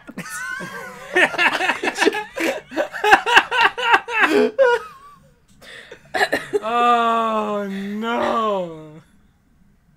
Anyway, it's called Gary's New Toy. Why does that strike fear into me? I don't know why, but I felt a chill go down my spine when you said that, and I don't know why. Am I justified in that fear, Lexi? I don't know. I'm going to tell you about it. All right, And let's you go. can... I feel like there's a certain age where the word toy suddenly starts to be more of a thing that elicits fear, rather than something that's pure joy. Yeah, that's fair. Take it away, Lexi. Okay, so episode begins. SpongeBob alarm clock is blaring out and just fucking dies. That's the note I have here. Patrick's shitting it again. No! Okay, so what happens is... What's funny is that I said that, but the alarm clock does die in SpongeBob's lap. And he picks up the clock portion of the foghorn alarm clock, and he goes, Gary, have you been chewing on my alarm clock again? And you, like, just see this mangled mess in his hand with, like, snail slime all over it. Ugh. You hear, like, a wet squish sound, and SpongeBob picks up his slippers, and they have also been covered in snail slime and chewed. Yeah, he goes to the bathroom. Gary is chewing on his toothbrush. Ugh. What's funny is that it's kind of cute. This episode is kind of cute, where, like, Gary is chewing on his toothbrush. SpongeBob kind of tickles him to get him to let go, which I was like, oh, that's cute. And then SpongeBob is trying to, like, brush his teeth. Gary is then, like, chewing on the toothpaste bottle. Mm-hmm. And then a bar of soap, because he gets him to let go into the tub. And SpongeBob is just like, Are you bored? I'll play with you after I get ready. So then cut to him eating cereal, and there's for some reason there's cereal in the bowl, but there's a hole in the bottom of the bowl. So when he picks up the bowl, all the cereal just kind of spills out. Why don't you do that thing where you don't all move a bowl and you just walk over to it and pour cereal within? It's just there, and there's just a perfect, like, circle, and it's not a perfect circle, but, like, the bottom is just gone. Like, it's Wow. not even like the rim of the bowl has, like, a chomp taken out of it. It looks like someone punched through the bottom of the bowl. And you pan over to Gary, and he just has, like, bits of porcelain in his mouth, and SpongeBob goes, Gary, did you chew through my bowl? He's just like, meow. Oh, that's so Gary. And then SpongeBob makes the comment that it's like he's teething again, which is another, like, cute comment, because it's like, oh, he had Gary ever since he was a little snail. A baby snail. Aww. Baby snail. Bempy. That's adorable. It's also kind of terrifying to think of a snail with teeth. Like, now that I'm thinking about it, like, yeah. Yeah, Gary's always, like, filled this weird, uncanny space of he's kind of a snail, kind of a cat, and it's only, like, our frame of reference that allows that to not be utter nightmare fuel. Yeah, they haven't done worms as dogs in a while, have they? It's so funny that you say that. But, They fill in the gap, like, we fill in the gaps where it would be just, like, scary to imagine a snail acting like that. Mm-hmm. We fill in the gaps with our own experiences with cats. Fair. what's funny is that, like, my favorite Gary gag is when he's trying to get SpongeBob's attention, and so he finally just, like, slithers up to him, and he just makes a lion roar to get him out of bed. That's a great I think gag. that's my favorite gag with Gary. Gary gag. Yeah, so he's just like, it's like Gary is teething again. And then suddenly the entire table just, like, topples over, and Gary had bit holes into the beach ball that his dining table sits on. Which I thought was interesting, because you never really see SpongeBob interacting with his other furniture, nor do you see that furniture having shit done to it in ways that, like, take into account what they're made of. Because so much of that was just, like, matte paints in, like, the classic show. So you're right, like, there would only be, like, select elements of it that are actually, like, on the animation layer. Yeah. It's very true, yeah. It was interesting to see you. Yeah, that is interesting. What season was this, by the way? This is season 9. Fair play. Yeah. I'm looking at, there's spelling mistakes in here, so it's just Spung. Spung. Oh, hell no, Spongebob. Spung. Oh, hell no, SpongeBob took 40 Squid. Benadryls. Spungy. So, yeah, so then we get, we move into the inciting incident where this episode's gonna go. SpongeBob asks if he needs a new chew toy. Gary bites him on the nose and just kind of grinds.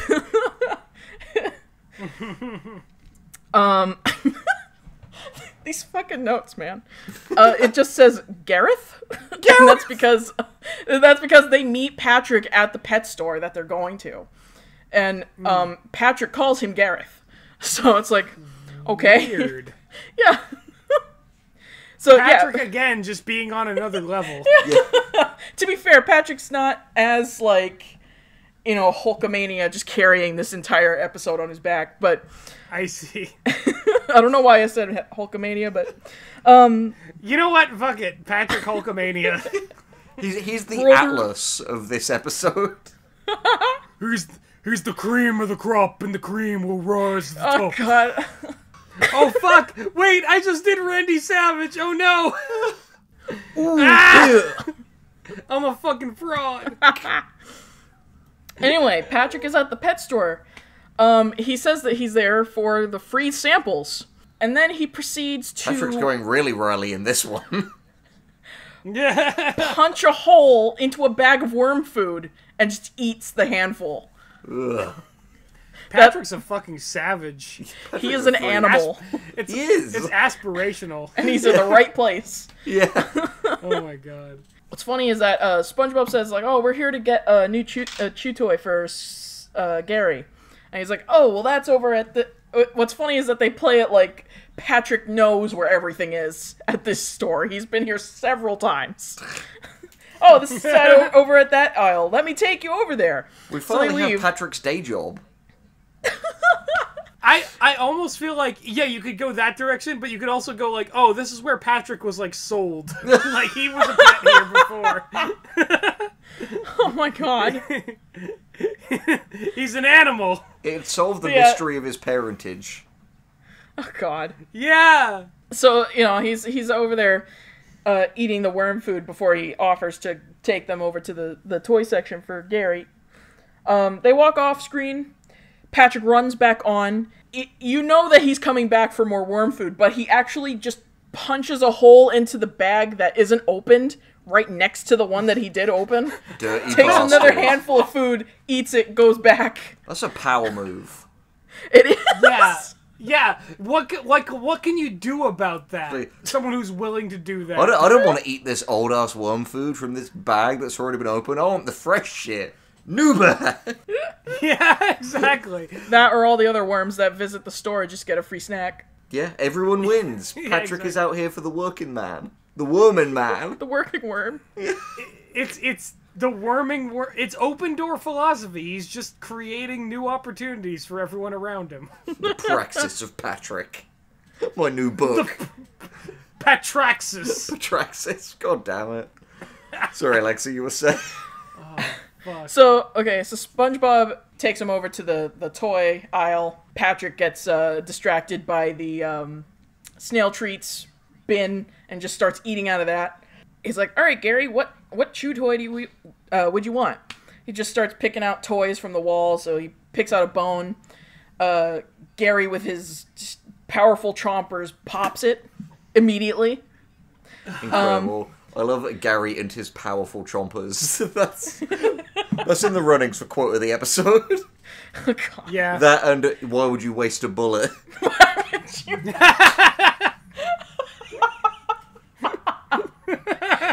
damn it. Plankton is beneath you. Lexi slides out her combat knife and goes in to take it personal. Holy shit. And so I took that personally. Okay, so the next toy he takes off of the wall is a little fire hydrant. I keep forgetting his name. Gary Gareth. takes it into his mouth, chomps down really hard, and then it squirts water at SpongeBob's face. For some reason, I've never hell heard of no. a chew toy that does that. SpongeBob got sprayed. SpongeBob got sprayed. The thing is, like, why would you give a pet a, like I get, like, having, like a something filled with water for, like, kids to play with, but like pets typically don't like surprise water out of nowhere. That's very like, true. Yeah, Why would you make? it was like, Why I would feel you like this make is a just chew because it's toy a that like hydrant. directly spews water? If they like bite it wrong, they're gonna be like, ah! I'm afraid of this forever. Why would you do this to me? Here's another thing. How does it squeak? Yeah. Because it also these are also squeaky toys, right? So You pick one. You pick water inside or squeak inside. It has a You can't drowning pick mouse both. in it. That's why. Oh! How did it get this deep into the ocean? I don't know. Shit, It's you a got sea me. mouse. Theory It's busted. a sea rat. Yeah. so It's a bilge rat. so okay. So at the end of the aisle, Patrick is like making a ruckus, and SpongeBob goes over to see what he's making a ruckus about, and it's like this giant. He's like hunched over this giant like box thing. What's it called? The Pet Point 3000. Oh my god. Huh. And SpongeBob says it's a machine that plays with your pet for you. So it's basically like a laser Weird. pointer machine. Okay. That's what it is. They have those like for he- real on the market, don't they? Like for like Yeah, distracting yeah, cats we have and one. shit. Oh, fair enough. Yeah. We have a bunch of cats, so it's one that has like 2 lasers on it, so it'll play with more than one cat. Wait till It's you cute. see it shift into maximum overdrive. You're gonna really hate saying that. I should have gotten the turbo. So Oh my god. So, yeah, Patrick is just like, it looks so high tech. SpongeBob asks Gary, like, oh, would you want to play with this? Gary's just like, eh. He slithers off. So, I forget who turns it on, but someone turns it on, and the arm comes out with the laser pointer. And SpongeBob is like, ooh, yeah, this looks high tech. And Patrick sees the laser, and he starts going at it like a cat. Who could have guessed? Who could have guessed? And Oh then, my god. and then Patrick is like, I love this thing. Let's turn it up. I want you guys. I know I do this every time, but I want you guys to guess what you think turning it up on a laser pointer means. I think, because I have seen one of the greatest cartoons of our time, Cat Scratch, that these lasers will now become deadly and will zap and cut through everything in their path. Okay, so first of all, thanks for making me remember fucking Cat Scratch, dick. Na, na, na, na, na, na, na. Cat Scratch. Anyway, this is what we do on this fucking channel. We activate memories of like fucking Cat Scratch and the pissin' Cramp twins. Anyway, anyway, so I basically agree with Gus, but I also want to say, like, can we talk about how Patrick vacillates between, like, this kind of, like, evil marketing genius and, like, the level of intelligence of, like, a literal dog? The thing about Patrick's involvement in all of these episodes... I'm an agent of chaos. Yeah, that's the thing! Like, with the exception of the Song of Patrick, which is explicitly about him, it seems like he shows up and then steals the show. Like, in all the ones he's been in, he has been the centerpiece. He's been the, like, master and commander of everything. He controls the horizontal, the vertical. Like, I'm starting to think that this episode's art should just be Nightcrawler Patrick. Yeah. Imagining Patrick just being like, have you ever considered that my problem isn't that I don't get people, but that I don't like them? To SpongeBob in like a boat. Oh my god. Anyway, so Holy Lexi, shit. were we on the money that this will now become like a deadly, like actual, like laser thing? Yes. Sweet. I knew it. It hits Patrick in the middle of his forehead, and you start to hear a sizzle noise. Of course. And Patrick just kind of lets it happen. This is And just who I then am now. something bizarre happens that I wasn't expecting at all. Okay. Sorry, excuse my actual animal. They wanted to get in on this. Is that Gary? Is that Gary from SpongeBob? Oh shit, Lexi, I can't believe you have a Gary in real life. I have Gareth. That's Here, so with cool. me. That's so poggers. That's Gareth SpongeBob. Gareth Get SpongeBob. SquarePants. Sponge. You really went all out on this one, Lexi. Spongebob. Yeah. All the stops. So what was the thing that happened that, like, surprised you? So it burns completely through Patrick's head. Oh, God. Oh, no. SpongeBob kind of freaks out and turns the machine off, and Patrick is unresponsive. He hobbles over. No, he's got the 1,000-yard stare. He hobbles over a little bit. He stumbles. His brain rolls out from the tiny little hole. And on top of SpongeBob, and it falls into one of his head holes. And SpongeBob just has this look like he's been violated. I don't like any of this. This is awful. So it doesn't last very long. He kind of just, where he snorted plankton in the last episode I told you about, he kind of just like hawks it back out through his nose. Ugh. And it just kind of like, yeah, you probably need this back, buddy. And he pops it back into his head. I don't think Patrick has ever benefited from having that brain. And Patrick is still unresponsive. He's fucking this dead. This dude is dead. Oh no! Even though there's one shot to the head. I thought this was Gary's new toy, not Patrick fucking died. Patrick's new lobotomy. To be fair, they do save it a little bit where Patrick does kind of turn his head. So he's still out of commission. He's effectively lobotomized. Yeah. But like, oh my God. I'm just picturing like, you know the bit in the first Resident Evil movie where they have like the wall of like crisscrossing lasers like vaporize like the security team into like little pieces that then fall apart? Just picturing that happening to Patrick courtesy of this like cat distracting machine. Oh God. Oh my God. But okay, so we cut away from that to go see what Gary's doing. And he comes across a tower of bouncy balls. So have you ever been in like a supermarket and like sort of in like the general children's area, they'll have like the giant... I remember those. We had like one of those at the shoe store I worked at one point. Mm-hmm. Like... disaster always waiting to happen with one of those. Sometimes it did, even. Yeah. But yeah, it's a tower of bouncy balls or squeaky toys. And there's a big, shiny red one at the top. And Gary is just, like, transfixed. So he starts slithering up the tower. I'm sitting here waiting for, like, the whole of the ball tower to just... make a mess, but it never does, and it's like a weird setup that it never really does. That would have been a pisser to animate. Yeah. To be fair, like that's actually disappointing that they just like were like, nah. We need to spend the extra animation money on Patrick's brain like jiggle physics. I mean, it's like we put Chekhov's gun in this scene, but.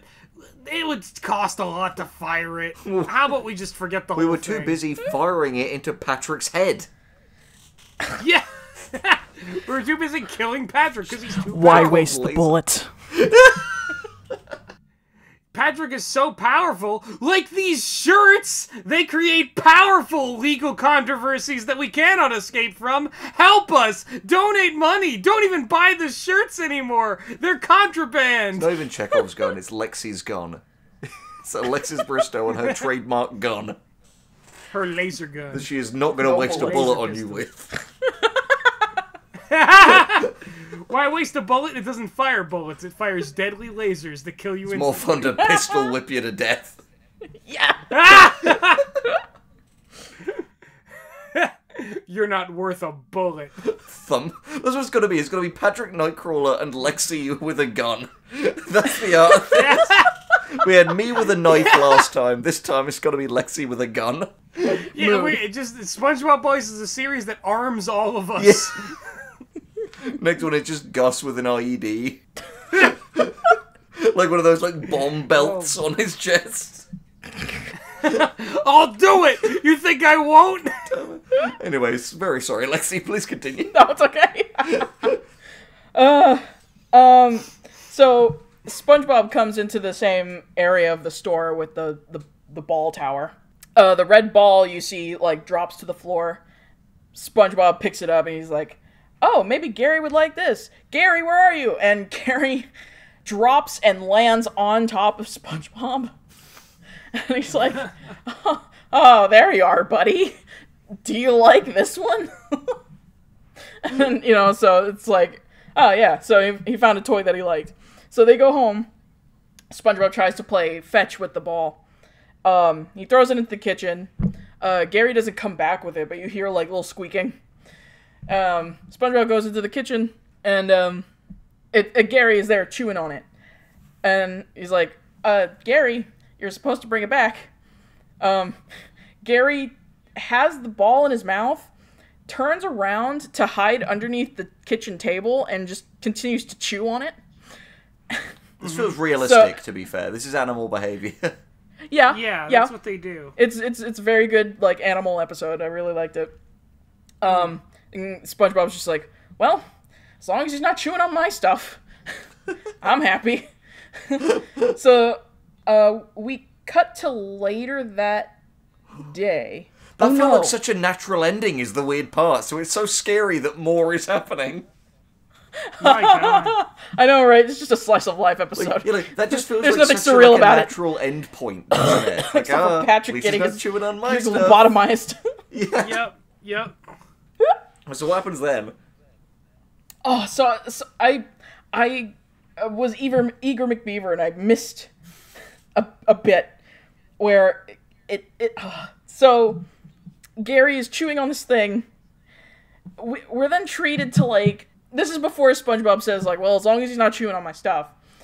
Gary, like, I don't know how to explain it. Like, have you ever had those, like, or interacted with those toys where it's like an alligator mouth, and you have to press on the teeth, and you lose if the mouth, like, snaps on you? Oh yeah, like those kind of board games. Like, it's basically just, like, kind of a weird, like, reformatting of, like, the mechanics of Jenga. Yeah, Right. like, it's like, Risk and reward sort of thing. Yeah, you press different teeth. and it's like, yeah, and it's half, like, lottery, too. Yeah, and, like, one of them is, like, a randomly assigned tooth that will make it, like, snap down. Yeah. Have you ever, like, opened those up? Like, have you ever opened the mouth, like, I think so. to where both sides are, like, all the teeth are pointed north, basically. So just I don't know if I want to, like, destroy the magic, you know? That feels like a violation. It feels like a worse punishment awaits me if I do that. This is what Gary is doing. He has opened his mouth at a 180-degree angle. He has fully unhinged his jaw. No, Yes. Gary. And he is, like, running the ball around each He's tooth. released his limiters. I don't know why they did it. They didn't have to. They even added, like, some hyper detail to the teeth. Oh. Like it's still a cartoon detail, but, like, it's... Still a bit uncomfortable. Yeah, so, like, this whole episode seems to be, like... I think they've gone too far with the Gary is also a cat thing. Because now, like, we're genuinely, like, looking at, like, a Gary that is this abomination of two animals that are wildly different from each other and should never be combined. Yeah, two utterly incongruent animals. So that nightmare happens for, like, 2 seconds. And it's over. And then SpongeBob's like, well, as long as he's not chewing on my stuff, he leaves. Where am I? Later that night. Later that night. SpongeBob turns the TV off to go check on where Gary is, because he hasn't, like, been squeaking the toy for very long. And he finds him in a room having a tea party with the ball. Oh. Which is adorable. So, you know, he has, like, the ball propped up on a little chair, and he's, like, pouring tea for this little thing. Okay. The ball is Mrs. Nesbit. Yeah. And caught that. Thank you. So Sponge is like, oh, you're having a tea party, how cute. can I join in?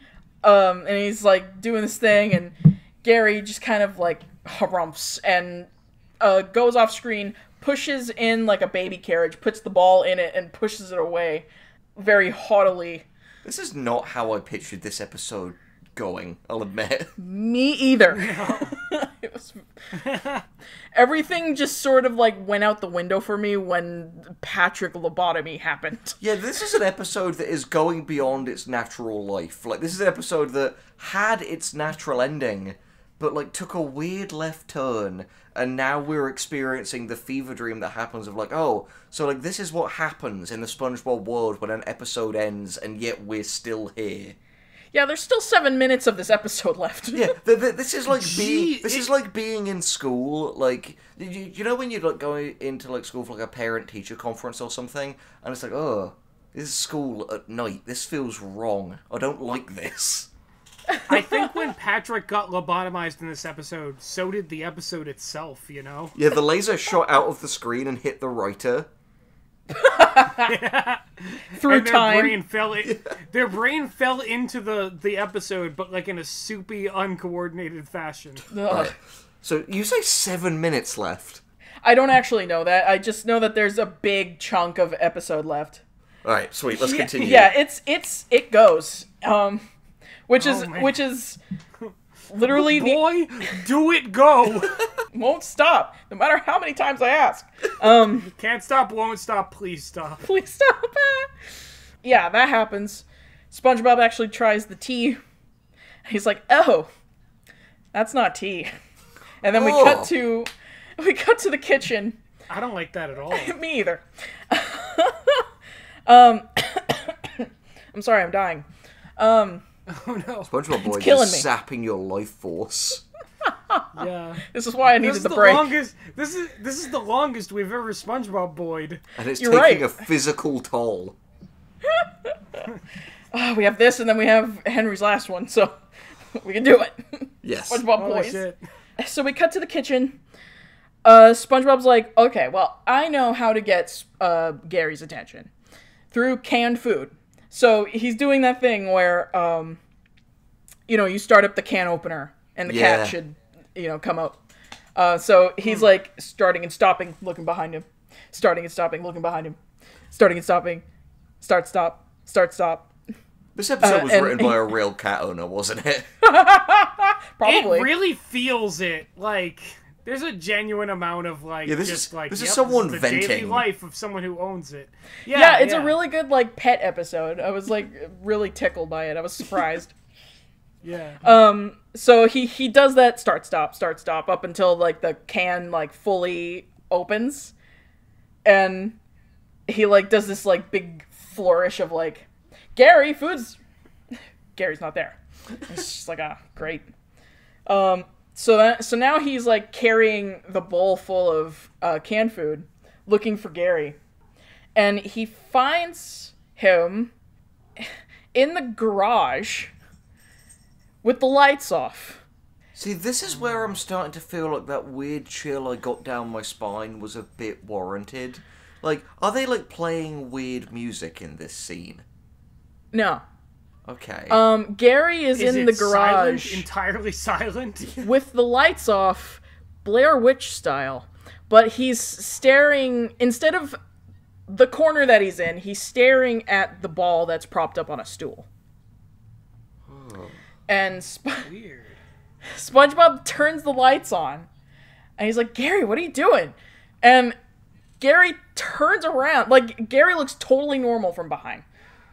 But he turns around, and you see that he's taken some sort of a paint or lipstick or something. I was just so flabbergasted at what I was looking at. I didn't notice, like, what he was actually holding. But he had painted his face red to look like the ball. This is menacing. Yeah, Gary's like, would you snail me? I'd snail you. Yeah, no, I'd snail me hard. goodbye horses. But like this is like weirdly like Junji Ito-esque, like when someone will like in one of his we'll get that one angry comment who's like, Ito's a hack. Junji Ito's overrated. Fuck that guy. Anyway, But no, like, it has that weird, like, Junji Ito vibe of, like, one thing will happen, and another character will become, like, uncomfortably obsessed with it. Like, it reminds me of, like, the dad at the very start of Uzumaki. I was gonna say, it's very Uzumaki-esque, like, if we're gonna take it into that, like... Yeah, exactly. Like, he gets more obsessed with spirals, and then he starts, like, manifesting spirals. Yeah. Anyway, so he does that. And, Gary is I caught. like how...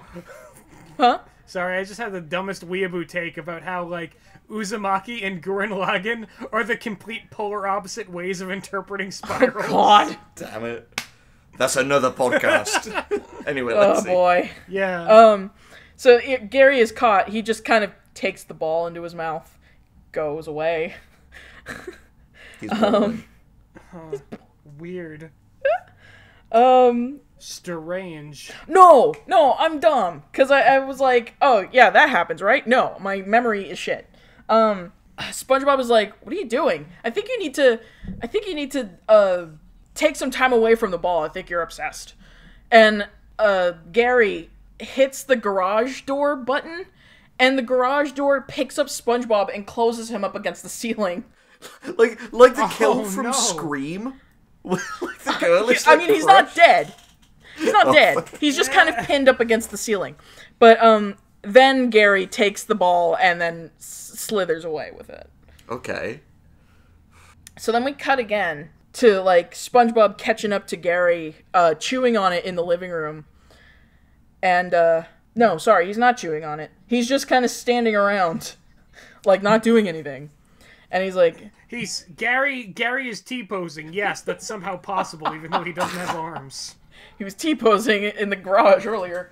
But, with his eye stalks, he was, like, directly rigid upward, and then his eye stalks were out to the side. Oh, God. It's really odd. Scary asserting as hell. dominance. I'd hate to see anything that looked like that. So, again, my notes are, like, all scrambled, so I'm like, this happened, right? No, my memory is shit. To be fair, Lexi, this episode itself seems scrambled. It is a little bit.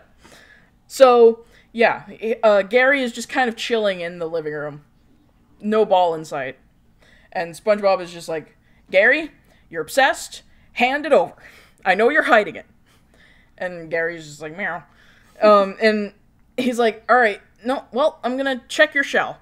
Right? And you see, like, this look of slight panic on Gary's face. So, you know, he's hiding something in there at least. 10 bricks of coke. Oh, no. So, you know, SpongeBob reaches... he opens up a hatch on the shell, which we've seen him do before. Reaches his hand in, pulls out a hairball. Ugh. Yeah. Nope. Reaches in again, pulls out another hairball. Reaches in again, pulls out his wallet. And it's... Okay, why does a creature that has no hair produce hair? Yeah, I don't like the cat joke. implications of that. Yeah, because, like, SpongeBob doesn't have hair either. Again, Gary is this, like, nightmare creature in this episode. I don't like anything he's becoming or, like, is implied to have been from the beginning. Yeah, it's weird. I don't know why, but this episode unnerves me. Okay, so he takes out his wallet out of Gary's shell. And SpongeBob has this, like, oddly... like adult moment, like adult life kind of thing, where he it's like, my wallet, I thought I lost this, I just canceled my credit cards. Oh. And then he goes back to cleaning out his the shell, like. That's so weird. That's such a weird thing for SpongeBob to say. This whole episode, right, like, besides I'm Patrick, glad that is it's... like weirdly real-world things intruding into these characters. We're seeing a snapshot of, like, SpongeBob's life when he's, like, not doing the show. Yeah, it's just like there's something about this episode that it's like it feels like it takes from real life experiences almost a little too much. Yeah, it's uncanny. Like, it feels like this shouldn't have been a SpongeBob episode. Like this feels like it, aside from the, like, Patrick being lobotomized, this episode very much feels like, that's the one outlier. This episode otherwise feels like it could be an episode in, like, a live-action sitcom. Yeah. It feels like we have now become the creepy Mr. Krabs from the beginning of that other episode, and we're voyeuristically peering into the live of SpongeBob SquarePants. Yeah, I was like saying to Lexi off mic during a period that you, the people at home, won't know, where Gus went to the toilet and we cut it. I was saying to Lexi off mic that, like, the reason, like, even though the tropes of it are very goofy, I think the reason that, like, the Lost episode creepypasta genre really took off is there is something genuinely unnerving about, like, watching a cartoon and, like, things that are just a little bit off happening. Like, it gets stupid when you're getting into all the, like, hyper-realistic blood and eyes and shit. But, like, I feel like there was all, like, at least one episode of a show that we watched when we were a kid that, like, something was just kind of wrong about it, and we just felt kind of unnerved. This whole, like, I was saying in specific to Gary just sitting, like, Blair Witch style in the corner of the garage with the lights off. Like, there's something about that, like, transcends the surreality of the show, and it dips into, like, just, you have no idea what's going to happen with this. Yeah, like, you respond not as if it's a cartoon trope where wacky hijinks will ensue, but as if it's, like, a real thing that you're kind of trying to assess the like, relative scariness or not scariness of. I know this is a bit of a tangent, but, like, it's already a crazy episode, and I legitimately do not know any of the time I'm going to get a chance to bring this up, but I think it's something that, like, if you're someone at home who's experienced this is my genuine kind of Candle Cove thing. So, well, we know that you did, Gus. Lexi, did you ever watch that show, The Cramp Twins, on Cartoon Network? About, like, the two brothers, like, one of them's blue and a dick, and, like, they have, like, weird, like, outlines. He's an evil blue man! I don't think I have. Google the Tramp Twins. That's a different show. Google. It was on the Fox box here in America. Yeah, Google the Cramp Twins real quick, because, like, if you did see this, like, just like cramp, as in, like, oh, I've got a cramp. Cramp Twins. Yeah, CRAMP Twins. Like, you'll know it if you watched it, because it has a very distinct and, like, kind of uncomfortable looking.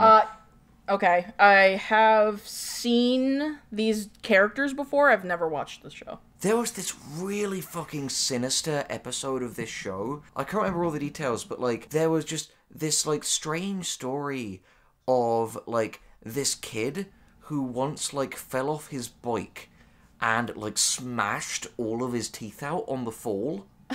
And, like, it's this, like, ominous local urban legend thing of, like, this guy who is out there, like, to this day, like, doesn't have teeth, and he's, like, taking teeth from, like, the children in the neighborhood. And this urban legend proliferates because there are what looks like teeth sticking out of the ground in, like, a certain part of town. And, like, the paranoia of this, like, increases over the episode.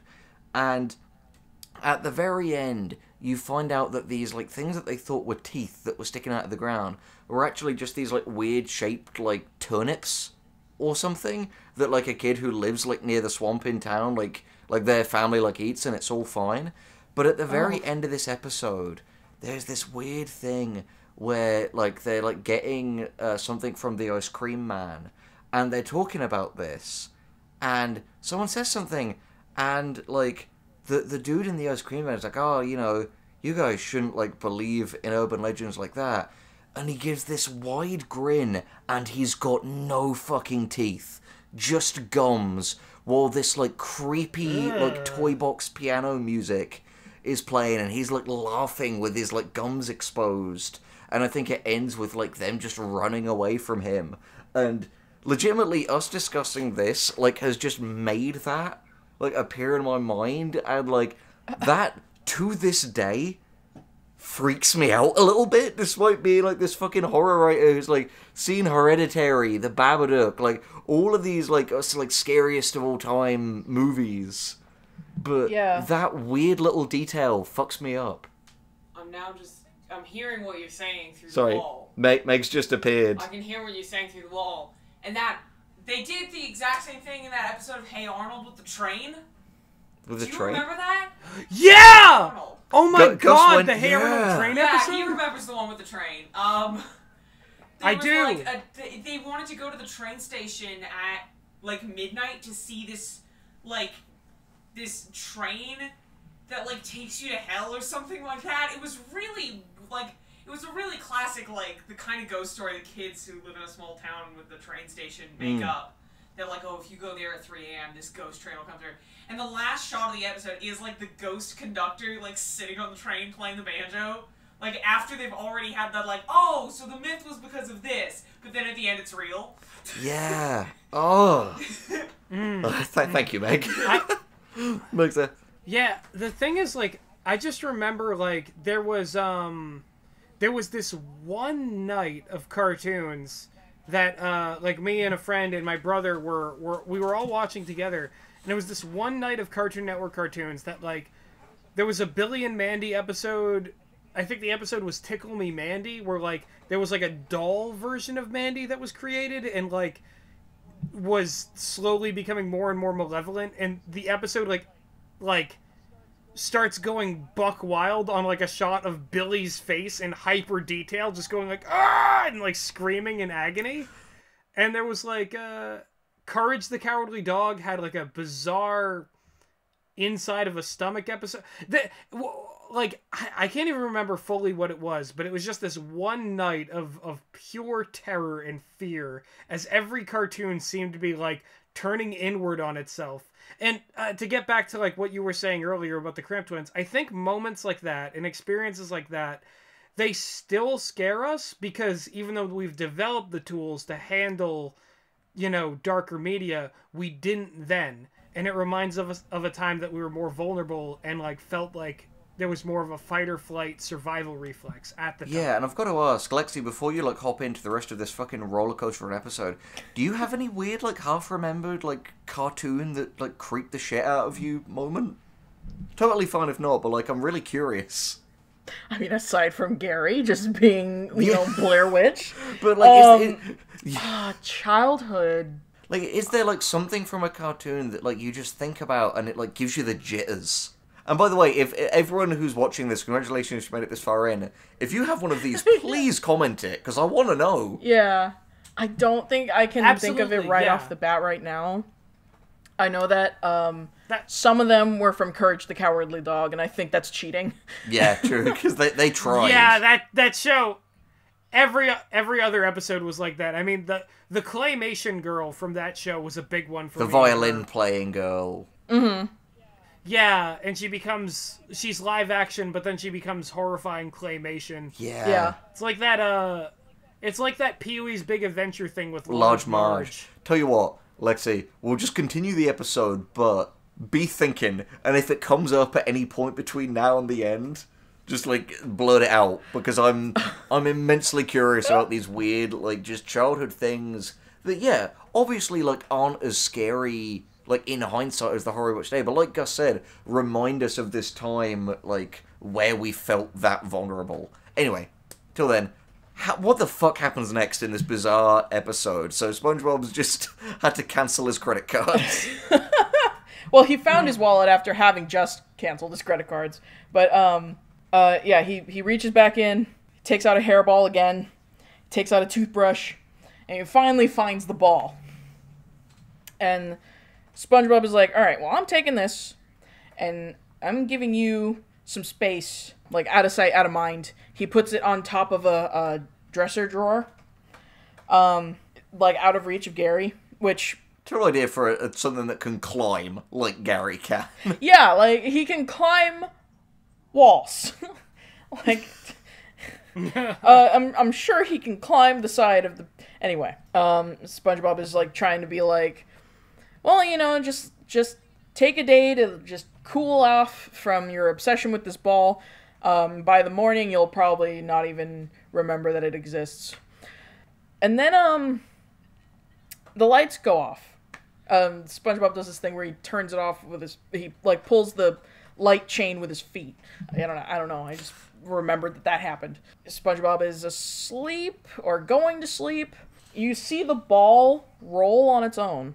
It glows red. Oh. And I don't like this. Gary sees it, and you see his eyeballs also glow red. So at the time, I saw this, and it's like, oh, okay, so it's like a visual representation of Gary just not being able to forget about this ball. Obsession. Yes. So the next morning happens. The alarm clock dies again, and I knew I would fucking forget to mention this, but SpongeBob the morning previous tried to fix the clock by duct taping it together. The clock dies and just keels over, and SpongeBob just kind of leaves it on the floor at that point. You just cannot catch a break. SpongeBob notices that Gary and the ball are gone, and he's mad. So he goes around the house. He finally finds Gary. He has climbed onto the ceiling of the living room, chewing on the ball. So I'm just picturing the baby from Train Spotting when it's like crawling across the ceiling. Oh, God. Ewan McGregor just screaming underneath. Gary just can't stop with this thing. So what's funny is that, like, when I was watching it, I found this really funny. So SpongeBob, he's like, Gary, get down right now. He walks off screen, and he comes back also walking on the ceiling to try and get Gary. Gary turns away and keeps chewing. And then SpongeBob, like, falls from the ceiling. And I was like, oh, that... For some reason, that made me think of that gag that's in Chowder, where he runs along the border of the screen upside down when he's chasing someone. It's a really good gag, and it made me think of that. I've also just got to share, like, in my stupid fucking mind, it's just playing the fucking Lionel Richie thing, but like, oh, what a feeling, SpongeBob is on the ceiling. It's so fucking stupid, but my brain keeps playing that on a loop now. Oh my god. Anyway, please continue. Okay, so he falls. So then he goes and gets a broom to, like, try and bat at Gary to get down from the ceiling. So SpongeBob then slips, and he skewers himself on the handle of the broom. So you just have the broom handle just going through his head. He's a sponge, so he has holes. Right, but he's impaled? Is that what this is supposed to look like? Yes, like it's gone through his head, and his eyeballs have been pushed out of their sockets and are rolling on the floor. Bad. This is bad.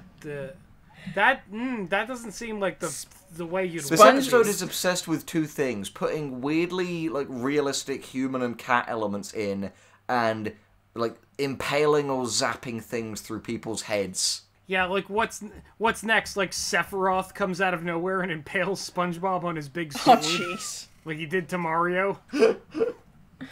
SpongeBob gets up, and he just says, well, Mother always said, don't run with the broom. And that's the end of that. It's not even a joke. I don't know what to tell you, man. I don't know if you can hear, but my throat is starting to get hoarse.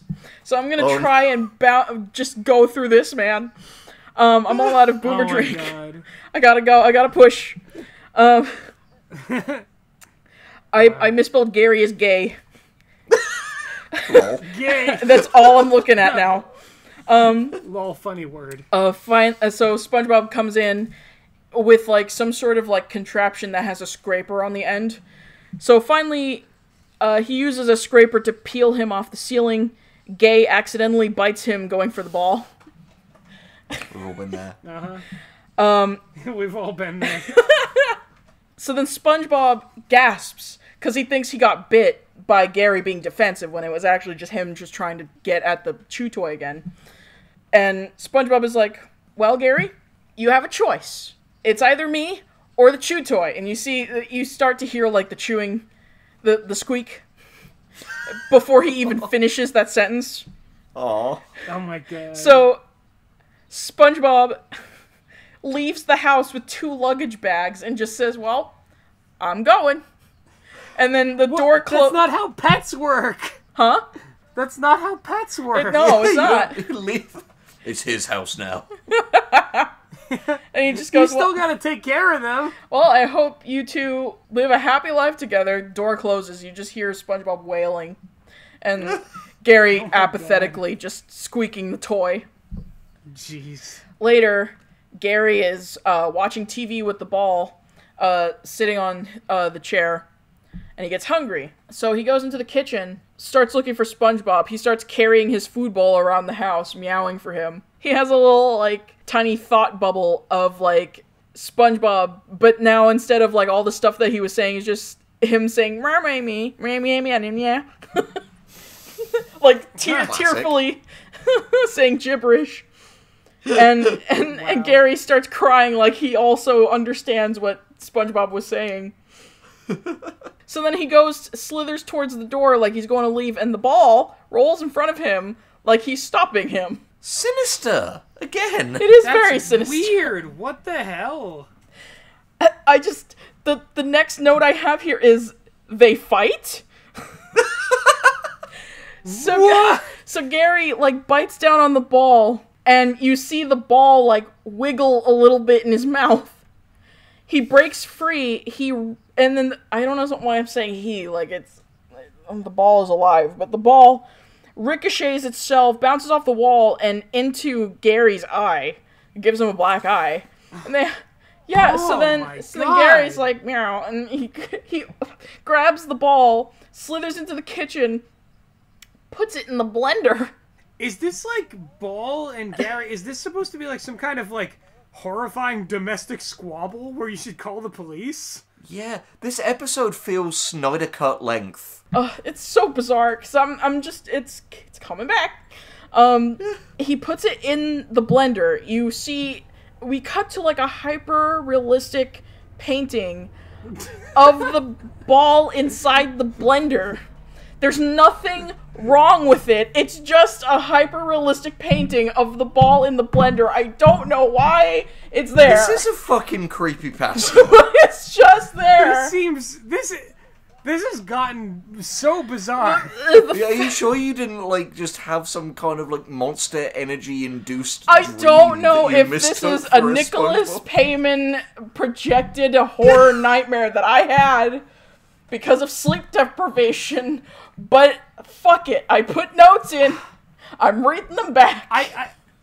I feel like that's why Nicholas Withers barely appears in Patrick Man, because he was pouring all of his, like, dark energies into twisting the opposite episode. Yeah. My sleep paralysis demon is giving me hyper-realistic paintings of a ball in a blender. It was Nicholas Withers Nicholas the Withers whole was time. in the toy. It cracks open and he hatches like an egg. The toy was played by Nicholas Withers. He was number one.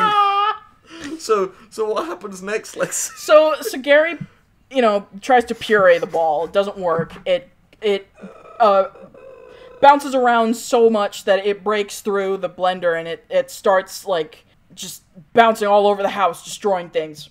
And I forget exactly what happens, but a fire starts. And Oh my god. and Gary is just sort of Patrick like Man, save us. Gary is just sort of like in the madness of the ball, just like ricocheting off of everything in the house, just kind of slithers out. Hopefully it doesn't hit him on the way out, like that kind of thing. This feels like some, like, Amityville horror shit. This is like the fall of the House of Usher. Like, this is some real scary The shit. Holland House of SquarePants. Yeah. Yeah. So we cut to where SpongeBob is in all of this, and he has tucked himself underneath a bus stop bench that has like a Chum Bucket advertisement on it. So he's homeless now. Why? Yeah. Why would he? What? No, just take the toy away from your pet. He tried that. What is this? Why would it come to this? He's sleeping under a bus stop, and there's an advertisement for the Chum Bucket that just says "Eat Chum," and Plankton lying on top of it like Fabio on a bear rug. Like, What you thinking, That's Bao? messed up. this is I'm looking at my notes, and I got really tired, but because I'm missing a lot of details, and I'm gonna have to reach into my brain. But SpongeBob is just kind of like in the fetal position underneath the bus stop, being like, well, this is my life now. I'm homeless. I'm petless. And I don't have a friend. Whatever. And then you see like a teeny tiny little worm pop out of the ground. And he's like, You'll be my friend, right, little nematode? And then nematode starts crawling on him. Crawls up into his shirt sleeve. And he's just like, ooh, that tickles. And then you see the nematode pop back out, stealing his wallet, and crawls away. And, Oh my god! and SpongeBob is just, well, I'm glad I canceled all my credit cards. That is a fucking brilliant callback. Yup, Oh my and god. that's the payoff. So wait, is SpongeBob now homeless without any money? Possibly. Like he has no access to his bank account? Because He a has no access to his nematode life fucking savings? mugged him. Oh my god. With friendship. This ball has taken everything from SpongeBob! This ball is living my life. When will this nightmare end? So SpongeBob hears a meow, and Gary is sitting on the bench, and SpongeBob is like, "Oh wait, how are you and your ball friend getting along?" Or whatever he says. I didn't put it down. Gary just licks his face, and he's just like, "I want to be." It's in that sort of like, "No, I want you back," and SpongeBob is just like all heartwarmed and hugs Gary. So SpongeBob hugs him so hard that one of Gary's eye stalks pops through to the other side of SpongeBob's head. But what is it with impalement in this? And SpongeBob says something to the effect of, "Oh, see, now we're closer than ever." We're like brothers. We're Only like closer. brothers, Only Gary. closer. Only closer. Oh, God. And so it pans out, they stop hugging. Gary gets his eye stalk back, pulls out, and you see SpongeBob is only like a few, like what's the word for it? My brain is working overdrive right now. He's down the street from his house. Okay. He's at a bus stop down the street from his house. You see that a fire truck has arrived at the house, and the house, like, explodes in fire. Oh, God. And you see the ball following the explosion and lands right by them. And SpongeBob is like, "Oh, Gary, look, it's your ball again." And Gary hisses with, like, red eyes at the ball. And the episode ends. The episode ends? Yeah, that's where it ends. Oh. I genuinely admire their ability to just have that much stuff in 11 minutes. That felt like a feature-length movie. My throat has run a mile. I feel like this ball was the most dangerous threat that SpongeBob ever experienced. Yeah. I've- Jesus Christ. Tried to take his home, his family, his pet, everything. Yeah, it's a home wrecker. Home wrecking ball. No, genuinely, like destroyed that it. episode was clearly impactful because just your description of it, like, stirred up weirdly traumatic cartoon memories from us. Exactly. I hope this doesn't become a trend of, like, every time I'm on this show, I bring up something just really traumatic. There is just mine left. Yep. Can I go for one more bathroom break? And Lexi, do you want to grab a glass of water for your throat? Because Yes. you are going to need, like, the two of you are going to need everything you've got for this last episode. I will refill my water bottle as well. Yeah, Alright, sweet. See you in a sec. Keep recording. Alright, I'm back. Welcome back. This is the most, jam-packed recording I think we've ever had. I know, I feel so sorry for future you that has to edit this. It'll take a while, but that's okay. I think the final product will be worth it. I'm still trying My goodness. I'm still though. trying to think of, like, what TV show thing has left me just traumatized or just return. viscerally afraid. Welcome back. I think the thing is, yours, Lexi, might have been House Fancy. So, we've been over it. We've covered it. Yeah, I mean, it didn't leave me with, like, any sort of, like, dread. It just left me with a fear of anything happening to my fingernails. Yeah, there is a difference between So- disgust and fear. And It's true. It spurred a phobia. I'll say that. Yeah. If we're going by Inside Out rules, then yeah, disgust and fear are two separate characters. Yep. Is everyone ready for the final one? No, let's go. Yeah. I suppose this is I'll ever be, yeah. The thing is, I'm about to make a lofty statement. This is the worst episode of SpongeBob I have ever seen. Oh boy. Oh, man. Oh, Like- man. So, people who have made it this far into this episode of SpongeBob Boys, you're in for a real treat. We're in the 8th 'cause tier here of comes the real shit. SpongeBob iceberg, I guess. Yeah, no, genuinely, this is an episode where if I, like, the second I say you the title, if you have any knowledge of this, any knowledge, you will feel your fucking toes curl. Oh no. So, the final episode I have for you two poor fuckers today is a little episode called Squid Baby. I've never seen this episode. I already want to die. I've never heard of this episode, but that name alone makes me, like, breathe heavily. So, much like Lexi did, part of this is going to be me telling the story, and part of it, just to illustrate my mental state as this was actually going on, is going to be reading what was in my notes. Mm-hmm. And for context, at the very top of my notes here, I've written, Squid Baby, fucking kill me. Oh my god. Oh no. Like, this is an episode that, like, I know I've said this kind of jokingly in previous things. This is an episode that I would legitimately swear exists purely to fulfill the, like, writer's terrifying fucking fetish. I'm not looking forward to hearing it. I So, am so glad that I always answer the question, "Are you ready?" with no. Because yeah. this has already proven to me that I'm not ready. I don't think there's anything that could prepare us for this. Yeah, I think I may be learning a lesson about how not to be so eager when I, like, say that I'm ready to, like, bring it on. Yeah, no, genuinely, because the thing is, as I recount some of this to you, you're gonna think I've made it up. Like, genuinely, like, but I swear to God, every single detail I impart to you was actually in an episode of SpongeBob SquarePants that I watched today called Squid Baby. I really hate that title. Let us begin. It starts off with Squidward having, like, a bubble bath, as, like, he has his shower, like, lightly spritzing him. He's listening to, like, a relaxation tape. It's Tom Kenny on the tape as well.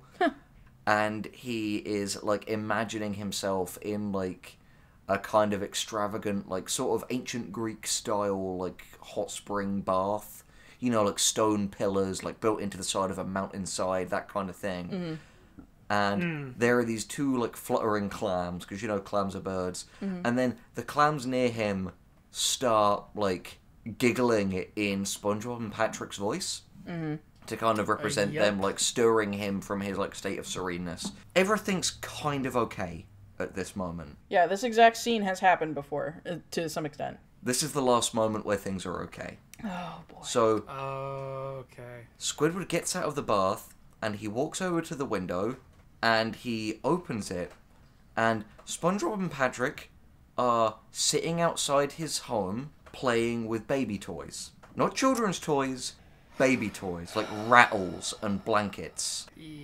And they're rolling around, and, like, Patrick, like, shakes a rattle with his feet and goes, "How do you like that, baby?" And they're, like, calling each other baby as they play with these toys. There's, like, this extended scene where, like, Patrick is, like, sucking on a pacifier, rendered in, like, uncomfortable detail. This is very uncomfortable. And I have written in notes here, acting like babies, question mark, question mark, question mark, hyphen, all caps, fetish, exclamation mark, exclamation mark. The two of them begin to, like, loudly, like, cry. Squidward, like, yells his classic, like, "What are you two up to?" And SpongeBob's like, "Oh, we found all of, like, my baby toys in my attic, and we're playing with them." And as Meg pointed out, Why would... Yeah. Why would his baby toys be in his attic when it's clearly not the house that, like, he grew up in? He doesn't live in the house that his parents raised him in. Why would he move his baby toys into his adult Here's my home? question. Would it be more or less creepy if SpongeBob said, "My parents let me keep my old baby toys"? Either. Both are equally creepy. Yeah, the thing is, like, don't, like, parents usually, like, sell off that shit to, like, or give it to, like, you know, other people who are, like, new parents. Like, I can't remember the last time I saw a rattle, let alone, like, knew where one was relative to me. Yeah. All right. So it's gonna get so fucking bad. All right. So Squidward goes outside. He's wearing like a towel turban on his head. You know, like when you need to keep your hair in place, Squidward. Oh my god. And wow, Squidward. And he's got like a cluster of bubbles hiding his penis, which, as Meg pointed out, is weird because his pobis, Bonner. Oh my god. But it's weird because Squidward doesn't wear trousers anyway. No, but he has had Bubbles censor his pubis before. Oh yeah, like in the have you finished those errands? Yeah. Well, what's super weird is that, like, Squidward doesn't wear pants, but there's that line. It's like the second to last line in the SpongeBob movie where it's like, "Oh, I was just gonna tell you, Squidward, that your fly is down," and it's like, "What fly? What fly? He wears no pants." Let's be honest, we're all just trying to bide our time because we know bad things are about to happen. So Squidward comes down and chastises them for acting like babies, and as he's walking away, Squidward steps on a toy car. Oh no. And he stumbles backwards and he hits his head so hard on his, like, mailbox that his head, like, deforms around it. And then Oh no.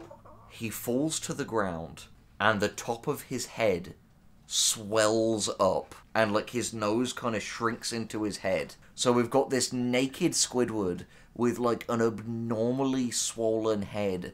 So he, like, there's a number of things he looks like. He looks like, do you know those, like, Area 51 photos that Riley probably has printouts of like, an autopsy on the Greys? Yeah. But most specifically... Sorry, go on, let's see. I'm thinking of that face that he makes when he broke into the, like, Krabby Patty vault and SpongeBob is there looking for him.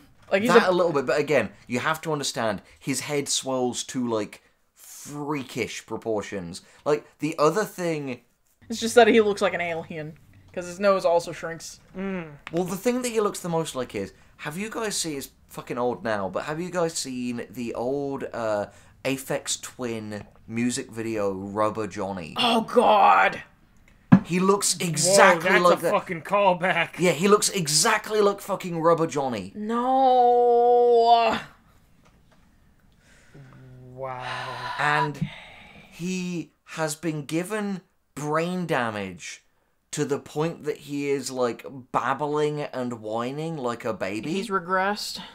Yeah, he's age regressed. No! This is... Oh, that's where I thought it was gonna go, but I really wish it didn't. So, they say we need to pick him up and take him to a hospital. And they pick him up. And a running thing in this episode is they keep, like, dropping his head and it, like, bashes against shit. I don't like that. So, cut to him in a hospital bed, and the doctor's like, oh, you know, this is like a standard thing.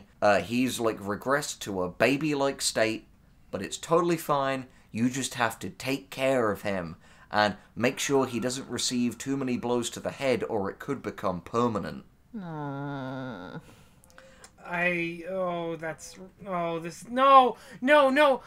don't like this, because, like, the thing would be like, oh, well, okay, doctor, and then they proceed to do the opposite of what he says, and it's supposed to be funny, but in this case, it can't be fun. That's just like, please don't do this. Yeah, they're effectively like, hey, just make sure that you don't abuse this disabled man. I hate it. I hate it so much. And this is something that I wrote in my notes. I wrote, in parenthesis, mustn't receive any blows to the head, so he will.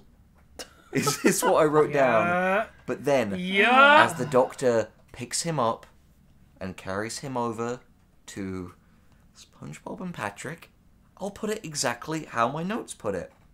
All caps, diaper, he has a fucking diaper. No. It is Squidward, adult man, head swollen with brain damage, in a diaper, acting like a baby. I hate that. I hate everything about this. And SpongeBob and Patrick need to take care of him. We've been SpongeBob boying for 3 hours. Nothing feels real anymore, does it? I myself am becoming brain dead. like I'm trying to will like reactions, and I'm just I'm so head empty right now. Trust me, you'll get some reactions. Things are going to happen. It feels like, for me, it's almost the opposite of brain empty. It feels like brain too full. Brain screaming. Brain inverted into other brain. I just attempted to make the "Hurt Me More, Daddy" meme, and I'm just like, no, that is not what I want right now. Yeah, because want Meg it to stop. kept saying... Hurt me less! Yeah, Please leave Meg me kept alone. saying that this is like a strange gay SpongeBob version of like the DDLG type shit. Yeah, it's no longer hurt me daddy, it's lighter mama. They take him home, and naturally they just keep like bashing his big bulbous head against things, and he keeps like bawling and crying every time they do. I'm bawling and crying. So I wrote down here in the notes, pitch meeting. What if Squidward became a baby and we beat the fuck out of him? Because the thing that came to me is the fact that, like, imagine how many people a SpongeBob episode has to go through before it's approved. I'm so glad that we saved this for last, because I don't think there would be anything that either of us. This would have drained the life force out of me if I had heard it earlier. Exactly. This is the thing, like, what I kept thinking as I listened to this is, like, you guys would justifiably shut it down so quickly if I was like, hey guys, so I have this new Less is More episode idea. So Riley gets brain damage, and they become a baby for an episode. Like, you guys would immediately just be like, what Henry, the fucking what are fuck you are you smoking? talking about? Stop. You know, exactly. Like, what the fuck are you talking about? We're not doing this. Are you on crack? Like, what the Have you fuck? Like, fully this is, imbued Florida Man into your being? like, this is a meth thought. Like, this is not a viable episode concept. Yeah, I have one question. Who put this vomit in my mouth? Speaking of, there's this bit where they're trying to feed him, like, mushy baby food, and he, like, spits it and, like, pushes it all onto SpongeBob's face, and Patrick licks it off SpongeBob's face. There's been a lot of bad touch in this episode. The doctor should not have let him leave the hospital. No. The doctor should have taken... These two are not like his guardians. They're not caretakers. They can't protect him. Squidward is, like, throughout this, like, drooling and, like, semi-comatose at points. Squidward's in the fucking, like, sunken place right now. Christ. Squidward is living his, like, fucking Johnny got his gun worst life in this moment. And so there's this bit where he, like, crawls outside, and the trucker, the, like, come on, old blue trucker in his fucking 18-wheeler is driving towards Squidward on the road, and Patrick runs out and lifts up a section of the road, like, pulls it up, so it's a ramp, so the truck just, like, flies off into the air, so it doesn't hit baby Squidward. I feel like Squidward was, like, trying to get run over by a truck because Kill me. the thought of continuing in such a way would have been too much for him. But when he drops the road back down, it lands on baby Squidward's head. So anyway, we then get a montage of SpongeBob and Patrick, like, sharing the parenting duties and slowly being emotionally worn down as baby Squidward incessantly cries. I wrote down on here, this is rockabye bivalve for perverts. Like, it's just like, it's just concepts that have kind of been done in earlier episodes. Like, hey, what if SpongeBob and Patrick had to, like, try, like, a parenting dynamic? It was like, what if that, but, like, it had no charm and it was creepy as fuck? This legit just feels like something out of, like, fucking Elsa Gate, except Yeah. like SpongeBob. Like, this feels like a weird, like, backwoods flash game that you play, and it's like, Squidward's a baby. See if you can keep him from getting permanent concussions. Yeah, like, well, we joked in last episode that, like, zombie Jeffrey Epstein is pulling the strings, and, like, this is evidence of that. The island that is directly above Bikini Bottom is that fucking scary island with the Epstein's temple. Island! Yeah. Fucking God damn it. Epstein Island. God fucking damn I hate it. You're gonna hate him more. So anyway, they cage him in, like, a bamboo cage, like a fucking, like, Vietnam War prisoner. Oh my god. Like, they've got baby Squidward like fucking John McCain in here. God, we haven't gotten enough horrifying fetishes. No, Like, it just feels like this... here comes the prisoner of war No, fetish. it genuinely just feels like this is every, like, awful nightmare fetish of these authors who I can't name for reasons. This is a crime. And, like, more, like, weird mess stuff happens, which also is, like the mess kink. I think that's a thing. No. Please. I was mentally begging for that to not be... Oh!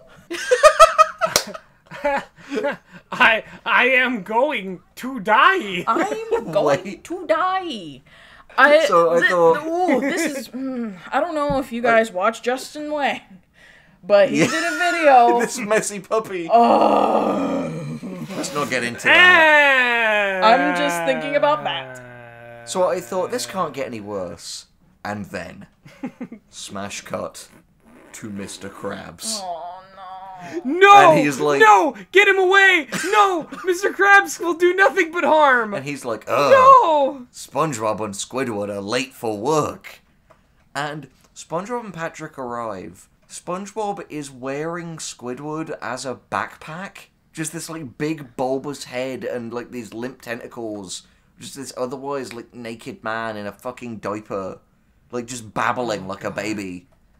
And, again, he keeps bonking his head, and Mr. Krabs like, oh, and they're like, look, he's brain damaged, we need to take care of him. And Mr. Krabs like, I don't care. Put him to work.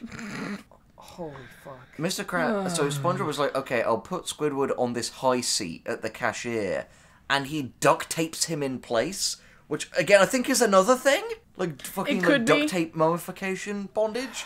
Anyway, Oh, god damn it. so all of these, like, customers start turning up, and, like, a guy says, hey, can I have this Krabby Patty? And, like, puts his hand out with money in it, and Squidward starts sucking his hand. And Hitting then, 3 hours into SpongeBob Boys So now we're... has really just been the final twist in the Hellraiser cube, isn't it? Yeah, welcome Yeah, to Heaven so- Bound. Now we're getting into, like, Joe Biden, like, finger sucking, like... Damn it. I don't know what this is supposed to Let be. me but tell I you, if recognize any it. of these characters had hair, someone would sniff it. Anyway, so Ah! the guy pulls his hand away, so Squidward sucks his head instead, and then this guy comes to the front of the queue, and, like, Squidward, like, draws on his face, and the guy walks away and he goes, my face! Also my leg! But my face! And then walks away and it's like, no, you've not fucking earned that. No. You can't make He that actually joke in says your, that? like, Squidward... Yeah, you can't make your Squidward age regression... Mess kink. They're just trying to remind you that it's a SpongeBob episode and not a fan fiction. Yeah, just to remind you guys, this is SpongeBob and not some fucking nightmare thing that you found on Clips for Sale. Like, this is... So here's the thing. Moments like this in fucking shows are what tells me that, like, there is no fucking line that separates fan fiction from, like, canon. There is no fucking line. Because the only difference is, like, whether or not something is, like, a well-told story or professional. This being an actual canonical SpongeBob, like, episode, it's like, there is nothing. Yeah. There is, this Like, fucking... I am at a loss for words. Do you remember what season this is from? This, I believe, is... So it's either... Oh no. So it's either season 9 or season 11? Because the thing is... So it's from season 9/11? Feels like it, doesn't it? But, like, the thing is, this wasn't the episode my random number generator picked. I was looking for season 10. But what the fucking, like, torrent website that I shan't name that I found this on had for season 10 wasn't what Wikipedia had. So I said, fuck it. Well, just whatever I click now will be the one. And Squid Baby came up on the screen, and I was like, no. Oh, God. We're almost at the end. Alright, so... So now Squidward does shit his pants. And he has... Now like, he does! So he has, like, a visibly lumpy diaper with stink lines. Oh, it hurts! The thing is, as much as somebody who made this is probably getting off on this, I am glad of the small mercy that he was wearing a diaper, because I don't want to see, like, squid shit live, like, in front of everyone. Squid happens. Yeah, squid happens. He squids his pants. I hate that. Fuck. That is no longer happening. Fuck. So anyway... SpongeBob, like, has to go and change him somewhere. And he keeps trying different places, but everywhere he takes him, he just bashes his head on something. You know, what was wrong with the episode where SpongeBob and Patrick are taking care of a scalp? Yeah, that's Rockabye Bivalve. That's the good one. Like I said, this is Rockabye Bivalve for people who should be in prison. This is not... The thing is... This is not Jeffrey even a Epstein baby. presents Rockabye Bivalve. This is...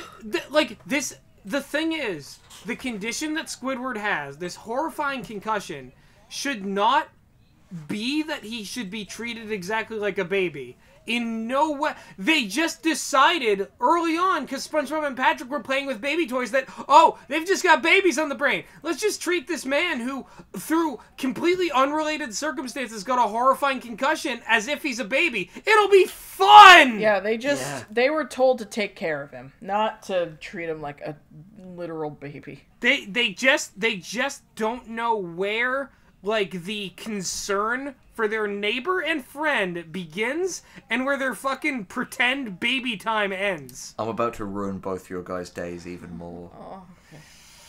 I'm afraid that when the doctor hands him over, he says, "You've got a bouncing baby boy."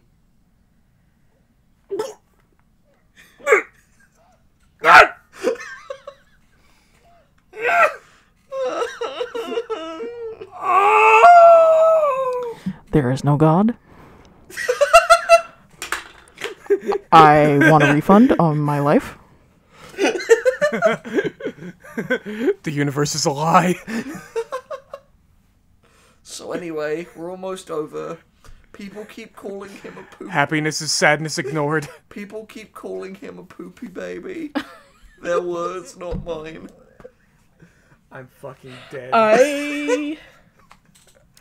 There's no other, like, mouth sound that I can make that can accurately just portray the decay in my soul. The more that is said about this, it just doesn't end. Wait, I think I have one. I think I have one sound that works here. Go on. Yeah. Yep, that's the fucking sound. Alright, so there is one funny joke in it. Literally one. And it's like, even the funniness of that is just diminished by the nightmares around it. SpongeBob is trying to, like, change his, like, diaper on, like the sauce island. You know that bit in every restaurant where you just go to, like, get sauces and, like, napkins and shit? Mm-hmm. The one that only exists sometimes in the Krusty Krab, yeah. Exactly. And the lady's like, "Hey, I'm trying to get my ketchup here."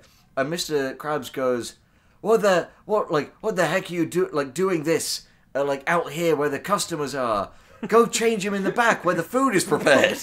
What? Mr. Krabs appears and goes, "What are you doing, motherfuckers?" He just goes full My Immortal. Yeah. You motherfuckers. So, SpongeBob Not takes even him the into bathroom, the kitchen.